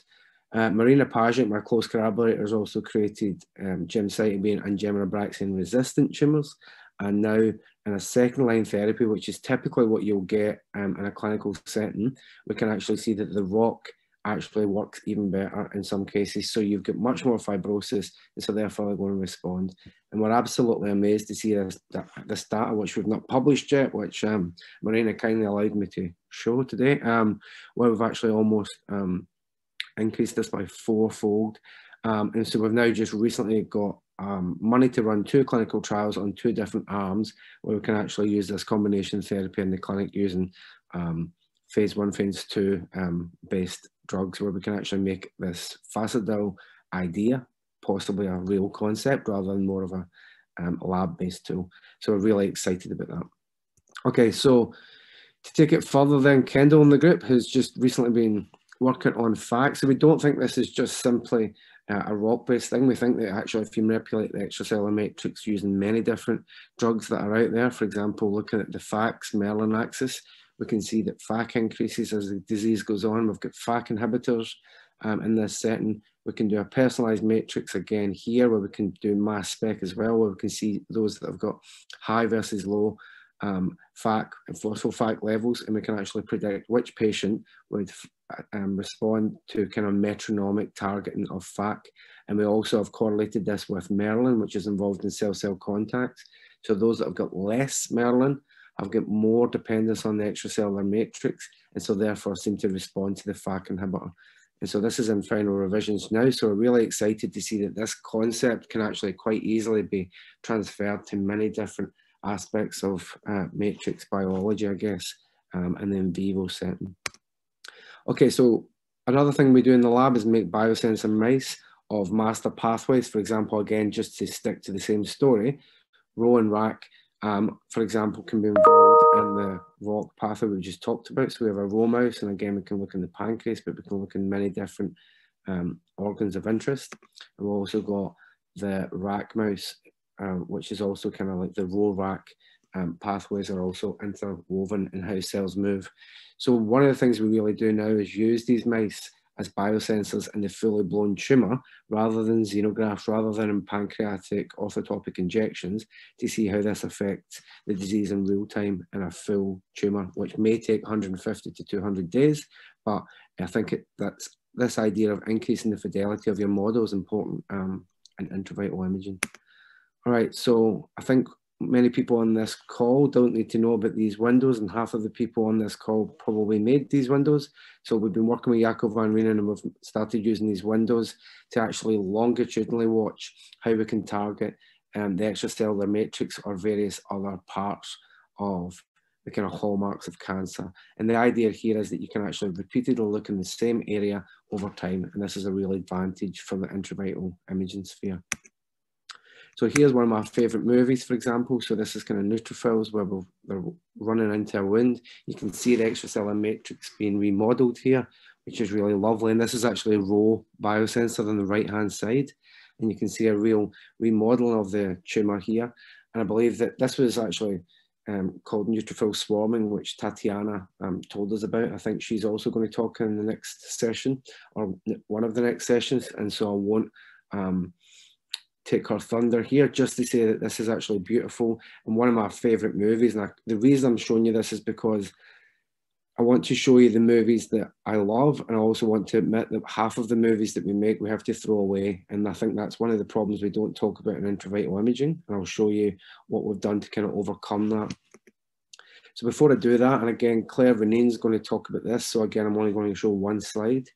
We can also use these windows to repeatedly look at how manipulating the extracellular matrix. In this paper was on targeting perlecan, which is another matrix protein, where we can actually reduce the levels of Perlecan, not completely reduce them, but it now affects how well chemotherapy responds, not just on that one day, but on various days. And so you can actually track this over time using these optical windows. And so again, just to show this in one tiny slide, this is mutant cancer cells. So this is the KPC cancer model with educated calves.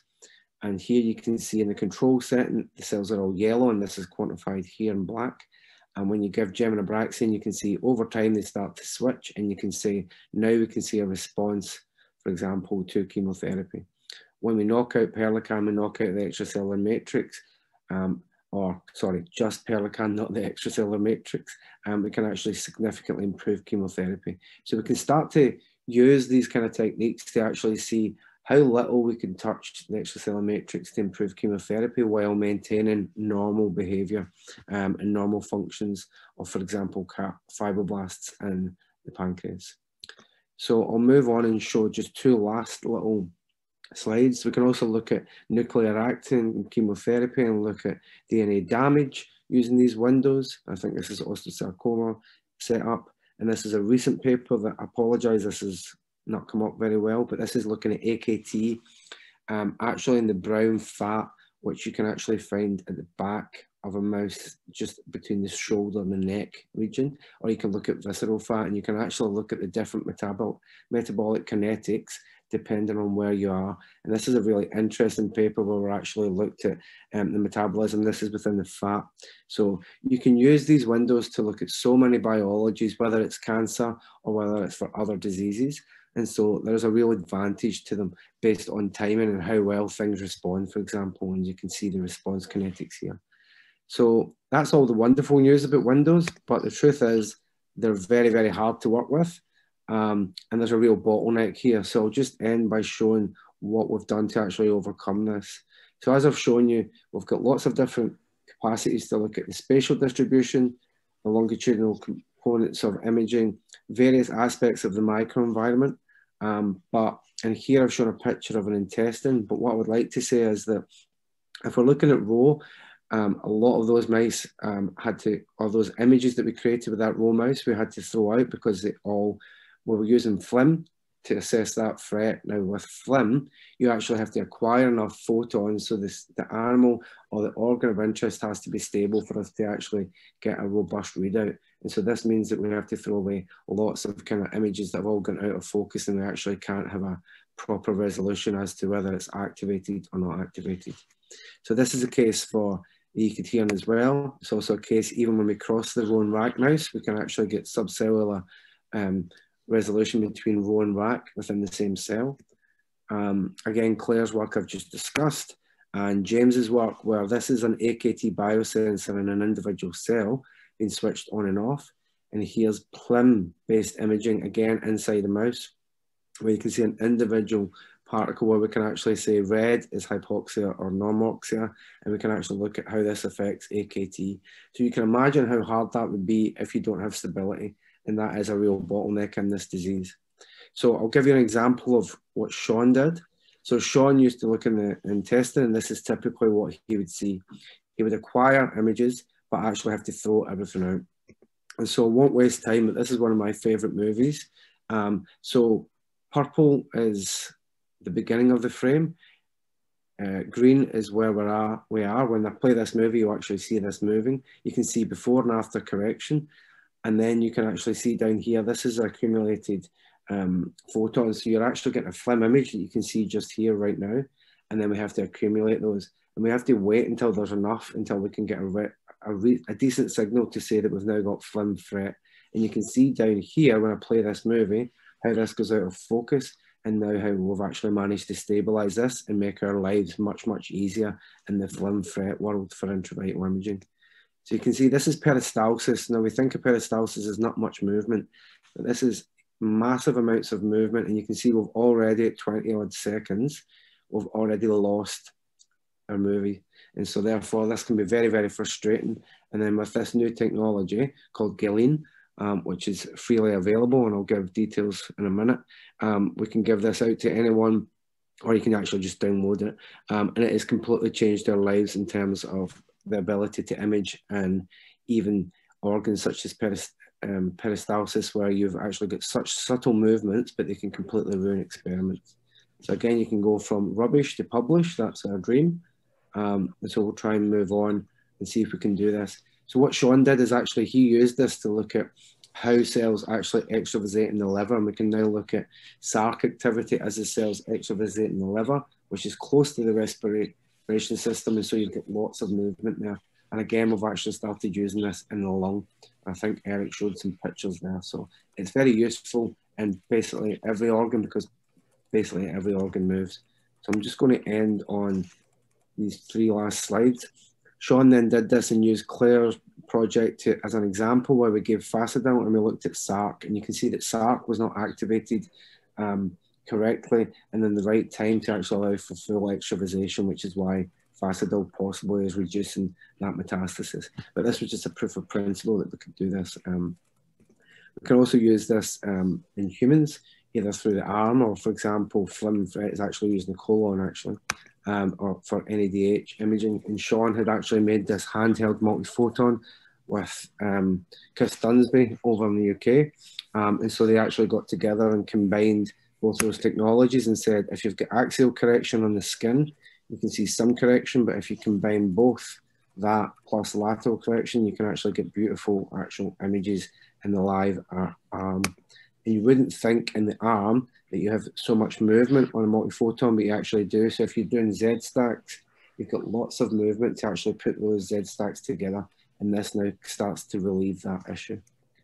So I will end here by saying that intravital imaging is a fantastic technology. It has its limits, but I think that now that we've actually started to create some tools for this community, we can actually open up intravital imaging for many other people and clinical aspects.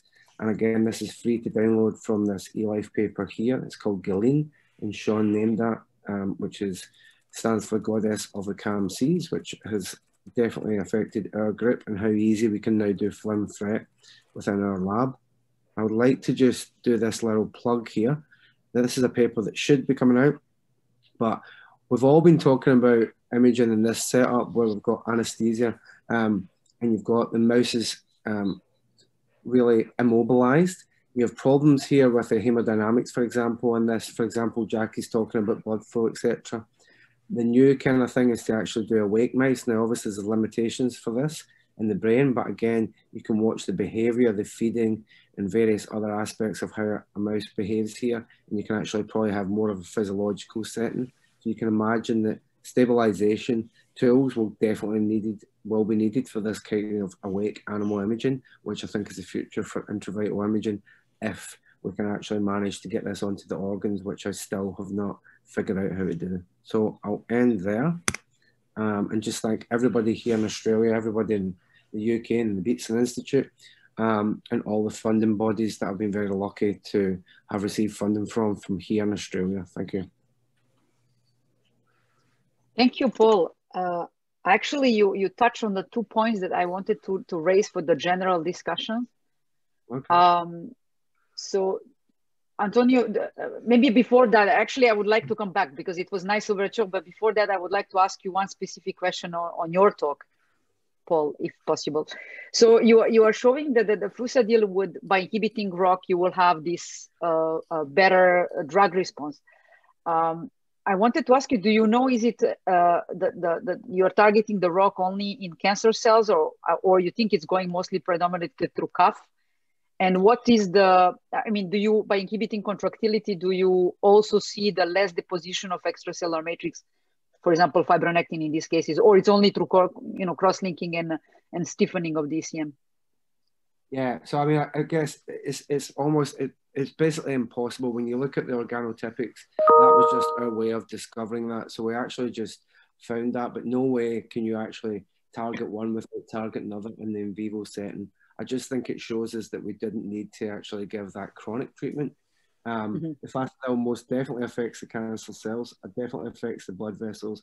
And in fact, it obviously affects the ability of the cells to cell cycle as well. So there's an added benefit there that's in the paper, but I didn't touch on, which is all about that idea of like being involved in the furrow and about mitotic catastrophe as well. So there's other aspects, but without having done those kind of almost like decoupling of a pie and saying which part does this, which part does that, then we actually, if we don't deconstruct which aspect gives which benefit, then we actually don't know how to fine tune it. So that's kind of how we look at that rather than a black and white. Does that make sense? Yeah, makes sense. In that sense, I have also a question. When you affect extracellular matrix, you probably give access to immune cells. Did you see any differences in immune cell infiltration when we did these experiments in vivo? Yeah, so those experiments were about 3 years ago. So we did not have, that was all immunocompromised. We now have made syngeneic KPC model. So we've got syngeneic KPC cells and we're just about to finish with our syngeneic CAFs. So we've now got the system to do that. And that's exactly what we're looking at. And so we're looking at things like Wnt signature, and we actually see changes in the immune system. And again, we're working with Tatiana, etc., who will talk in the next session. So yeah, it would be silly not to look at that, but we didn't have the tools then. We do now. And so yeah, perfect question. There is a question from Anonymous. Question is, can you use Windows to image pancreas because pancreas is deep inside, hard to image?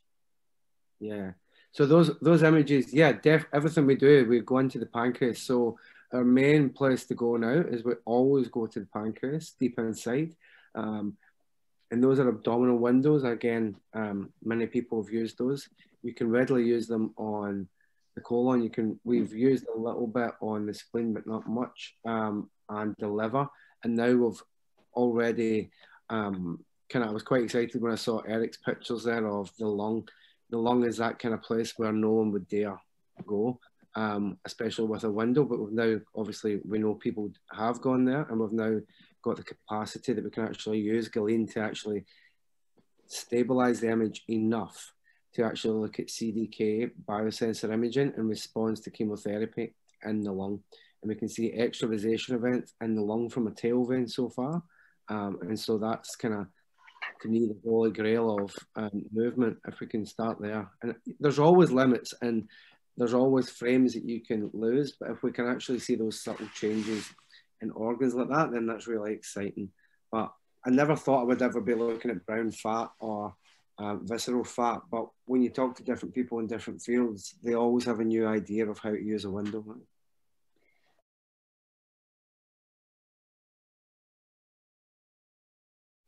Maybe, Antonio, I can ask a question for the Jacky and Erik. So you know, so Paul is using Galen, which is a great tool.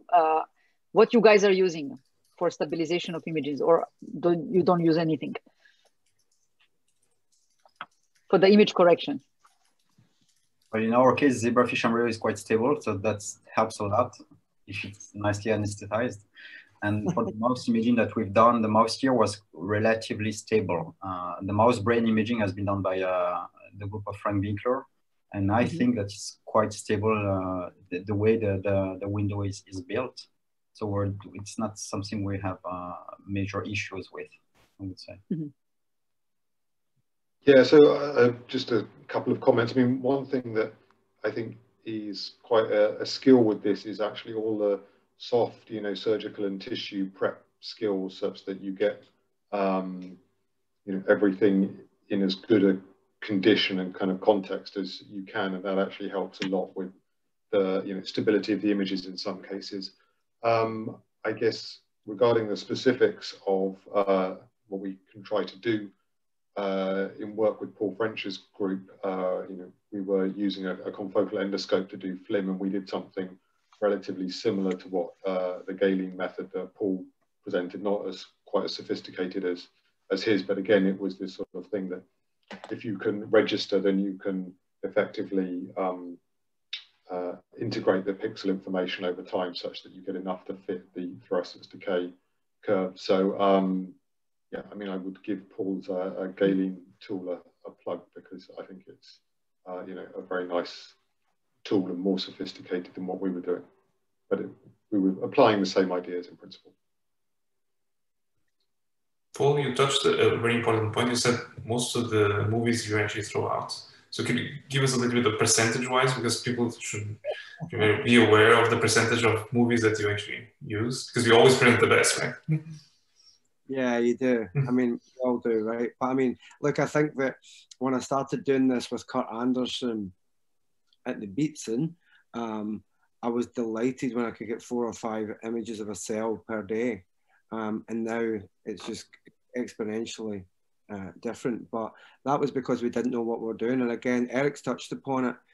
It's like the black magic of those soft skills of just being in the lab, knowing when, where, and how best to do those surgeries makes everything that little bit better. The reason I was interested in FLIM and FRET in the first place was I wanted large numbers to be absolutely robust and get quick responses of drugs plus and minus. So just physically increasing those numbers and being reliant on, you know, there's lots of drugs people would use to stop peristalsis, and then you suddenly think, suddenly look and realize that those drugs are affecting the key molecular pathway you're interested in. So we just have to be cautious, and, you know, it's getting better and better, but that percentage, you know, it just increases every day. So I think it's a never changing thing. I have a question for Erik. So it's coming from Catherine Monod, Stéphane Germain, and a few other people. So it's a mix. So the people are asking, what is the dynamic switch between the cell-cell interactions and the cell matrix interactions in the story that you show us in the cells on the edges of the tumors going into the high glucose demand state? Yeah, so we haven't really looked at the kind of relative interplay between cell-cell and cell matrix. What I can say is that when we provide the cells with kind of, you know, more space, then the time frame of going from that low to that higher state is kind of 6 to 10 hours, that sort of time frame. And the sort of reverse thing when they, you know, when the kind of two sides of the wound meet and they kind of become confluent again, it's a roughly sort of similar time period, and they transition back to that lower state. I mean, just perhaps a couple of things to clarify. I mean, I noticed in the chat there were some questions that, you know, I was crudely equating the edge of the tumor to having more free space, and that's not really true. I mean, it's full of stuff as well. What we were able to see was that if you look at the kind of the density or the nuclear density of the cells, they were less dense at the edge. So I think that probably is a fair comparison, but I don't want to sort of overstate that they're kind of free moving off into space, because, you know, there's all that, you know, stromal matrix that Paul was talking about that surrounds the tumors as well.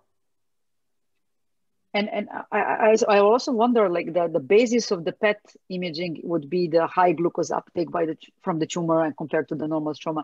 But now I was very surprised to see that only on the edges of the tumor are actually high glucose state.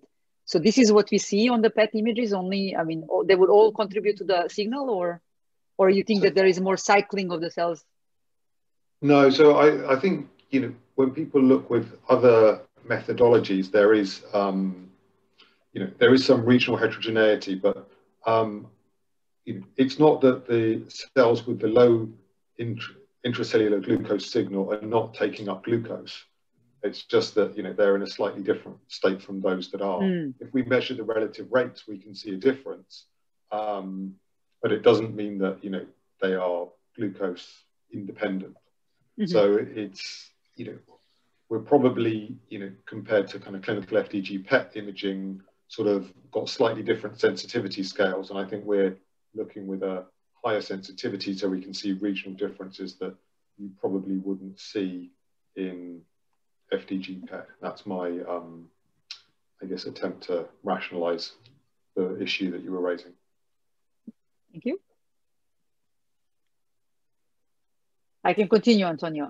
Maybe question for Jacky. Have you tested if certain IV subpopulation have specific fates or accumulation based on their self-representation of integrins or other molecules? Yeah, no, I replied to that question. So no, we haven't. It's actually very tricky. It would be very nice to be able to very, like, clearly distinguish subpopulations and be able to manipulate them, right? At this stage, well, there are ways to do it, but we haven't tested this type of question yet. Am I allowed to ask a question to Jacky? Yeah, of course, yes. Okay. So yeah, I mean, it's great data. I'm interested in you saying that a lot of the kind of vesicles that you track end up, you think, in a degradation pathway. Yeah. So then that kind of makes me kind of think about, is the effect of the kind of vesicles just that the myeloid cells are eating more, so it's a generic response to eating more stuff, or is it that actually you get cargo release into the cytoplasm of those myeloid cells? Because if they're kind of going in a degradation pathway, I don't quite see how the cell biology of it works. We were the first to be surprised that they go very directly to that subcellular compartment. Of course, cargo might be delivered right before the degradation phase. That's one idea. We're not sure at this stage that the lysosomal degradative compartments are the ones that are also targeted in other cell types that do uptake extracellular vesicles. So this is another aspect, as for example, endothelial cells, they do uptake in that particular context also quite reasonable amounts of extracellular vesicles. And we're not fully sure because the claim approach is a bit more tricky to set up in the context of endothelial cells. So this is one approach which would allow to actually unravel what is happening. And one degradation is one aspect is that it might favor nutrient supply for the cells. So this is something that might occur definitely. Yeah. Yeah, Paul, you can ask. Erik, I think you touched upon it, and then I think it might have been at the end of your talk, but you just didn't have time. Can you talk a little bit more about, at the very beginning, you had the metabolism of those cells, then you had CAFs, and you had switched that off, and then later on, I thought that was going to come, but I think you actually have got that at the end of your talk. I just didn't get to see that, almost how the CAFs are actually providing that kind of energy or the reverse Warburg effect to the cancer cells?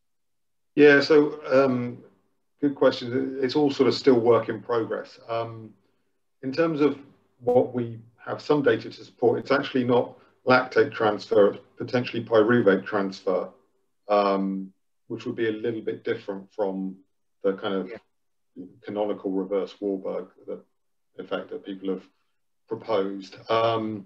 And then the bit I kind of whizzed through quickly, just for reasons of time, was some recent observations that when cancer cells arrive in the lungs, they exchange extensive signals with the lung epithelium. So actually not fibroblastic cells, but the untransformed lung epithelium. And that seems to do things to their lysosomal compartment and also aspects of their lipid metabolism. So that's another kind of area, and I think one that had been overlooked because generally, all those tumor microenvironment cartoons, right? They've got T cells and macrophages and neutrophils and CAFs, but they don't have other epithelial cells on there. And probably that's because in the primary tumor, it just overgrows everything else, so it's not really relevant. But when cells arrive at a new organ, particularly an epithelial organ such as the liver that you study or the lungs or whatever, then there's a moment where the ratio of non-transformed epithelial cells in the local environment to the cancer cells is very much in favor of those non-transformed parenchymal epithelial cells. So I think at that stage, there's this kind of crosstalk having a strong effect on the cancer cell phenotype. But we would love to have multiplex sensors in all cell types, present, right? And then we could figure out what was going on. Yeah, perfect. Can I go for a question? So you two guys, Paul and Erik, you moved the field to a new aspect. So using biosensor, I think it's a great tool that is being used always more now. I was wondering, what is your feeling? Because you're using also non-linear imaging every now and then, looking at SHJ imaging, for example. So what do you think this, I was a bit surprised to see that this type of imaging is not being used routinely now in every single lab, and do you think that there's still a potential of being used more? I've seen last week some nonlinear imaging in the zebrafish embryo in the context of development that was just amazing in terms, at least in terms of temporal resolution that it can resolve. So what do you think about that? Paul, you go first. Yeah. Look, okay, I mean, you know, I try to come across and say it does seem very difficult to do when you look at it, because we just show these wonderful movies and it all looks very difficult. But I think what I try to do with that kind of those reviews on those biosensors, and Erik would probably agree to this, is like, if you can transfect to heal a cell, you can get involved in using firstly the FRET technology, but the non-linear aspects. Most labs in the world now at least have some sort of multiphoton. It might not be set up for full intravital imaging, but at least you can, the simple thing like a CDM, like a cell-derived matrix, does have SHG signal as long as you look at it after 3 days, right? You can do very, very simple work in this area and then actually get a very simple answer to sometimes something that you've been working on for far too long. I think everyone should do it, but not too many people. But not so many people have two photons, so this is not still a common equipment in every lab. My question is more towards the fact that we can potentially use more label-free approaches, right? Which might, in some point, we're all overexpressing fluorescent proteins and biosensors and so on. And so I was wondering what you guys think about using label-free approaches. So, I mean, I think label-free approaches have the massive benefit that's inherent in their name, in that you don't have to put anything into the system. The challenge that we've found with using those is knowing at a kind of more molecular level what you're actually reading out. So, by way of sort of backstory to the metabolism project that I spoke about, this is Kurt Anderson, who Paul knows well from the Beats, and was kind of heavily involved in this. And the initial idea was to start off looking at these variations in NAD, autofluorescence, that you can clearly see, and they relate to some sort of cell state because there's variation and they go up and down with various drug treatments. But we kind of got a bit stuck because that's probably more reading out the free versus the protein bound form as opposed to specifically the redox state. And then we just sort of had questions about, well, what does that actually mean? So that's why we still like the biosensors, because it kind of gives us a molecular anchor to build out from. I mean, obviously, there's a huge amount of stuff in Raman spectroscopy and variants of cars or whatever that is again looking label free, but I still think it suffers a little bit with the problem that you don't exactly know what you're looking at. And my background is kind of molecular. I'd like to know about a gene or a kinase or whatever that I can interfere with. And making that leap from label free to the molecular is hard. Yeah, I think in that sense, there's CARs and SRS strategies to follow up molecules, but that is interesting actually. If you have specific molecules or specific bridges in their atoms, then you can follow them actually, I think. But as you said, basically to see an activation of an enzyme, CARs is not yet there, I think.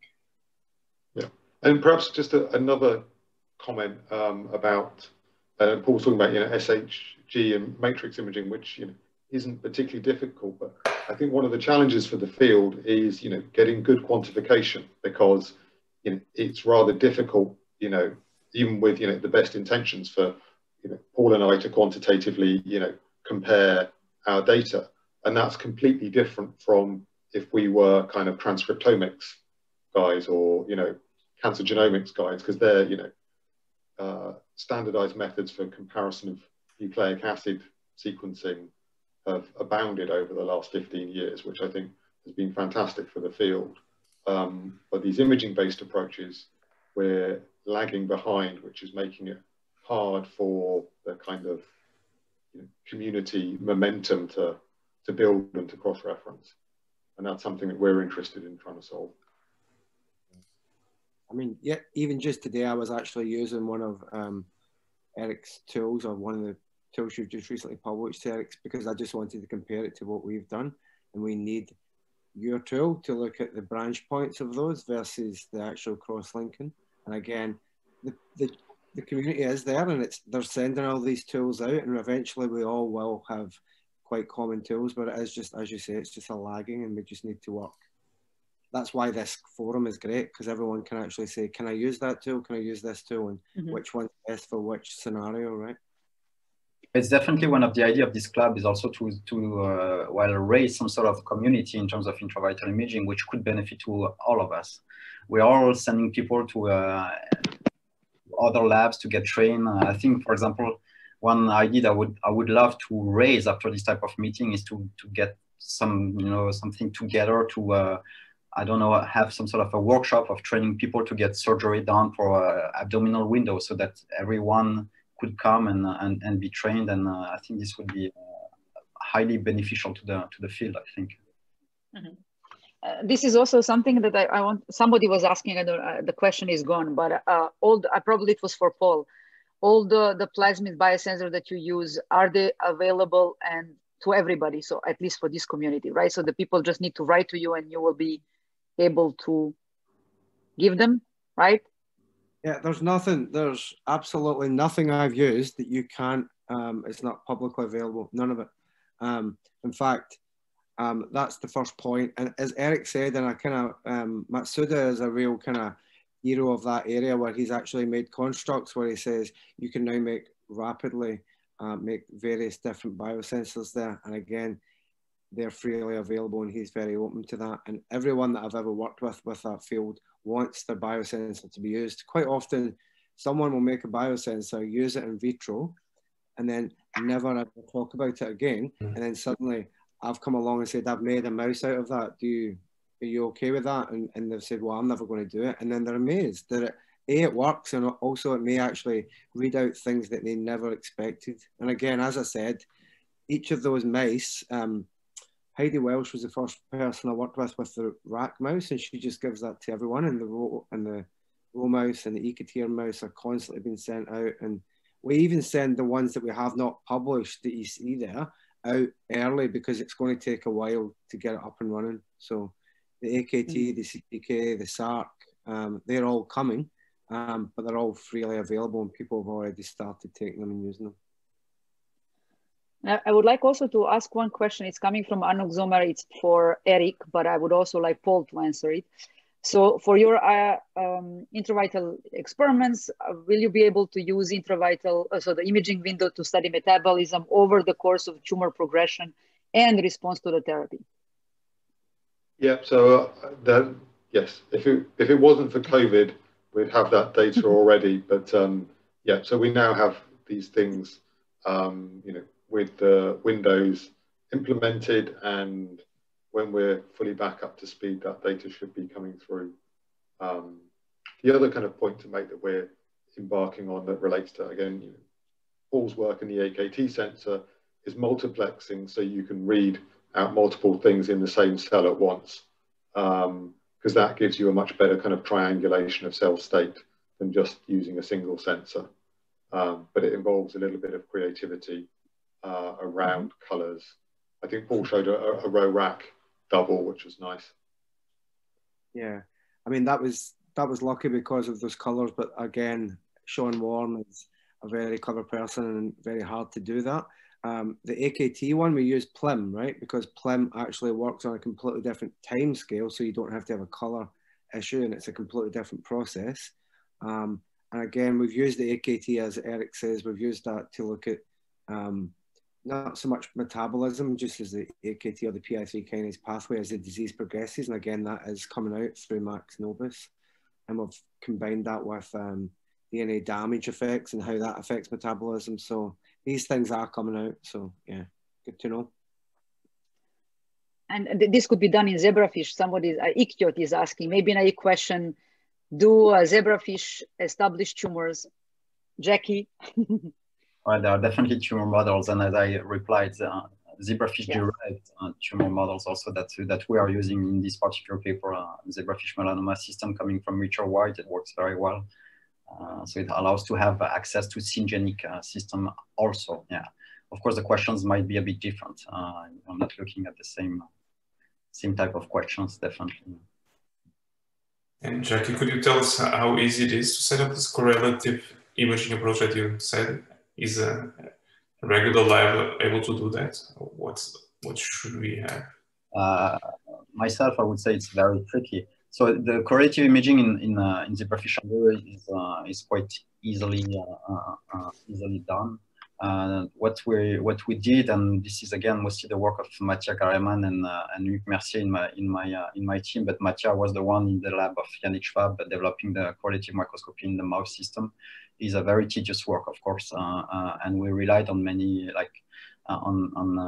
time-consuming procedures to be able to do that. But what she developed with Yannick, using, for example, microCT, allowed to quite significantly improve the speed of the system. But you definitely need to have some sort of magic fingers to be able to do that. So this relates a bit back to being able to do surgery, to implement surgical windows. You need very specific expertise to be able to do that. And it's not a ready-to-use system, definitely. I think the other more specific questions for your talks, you answered them directly, all of you, so on the chat. And we are already 10 minutes late, so I would have closed here. I would have thanked all three speakers. It was fantastic, and I especially thank you for asking each other questions, really engaging into the discussion. It was really lovely. Very good interaction. So thank you very much, and thank you everybody. Especially a lot of people stay until the end, so that's surprising. That's good. Thank At you least very half. much. It was very nice, and see you in 2 weeks. Yes. See you soon. Bye bye, guys. Bye bye. Bye. Bye.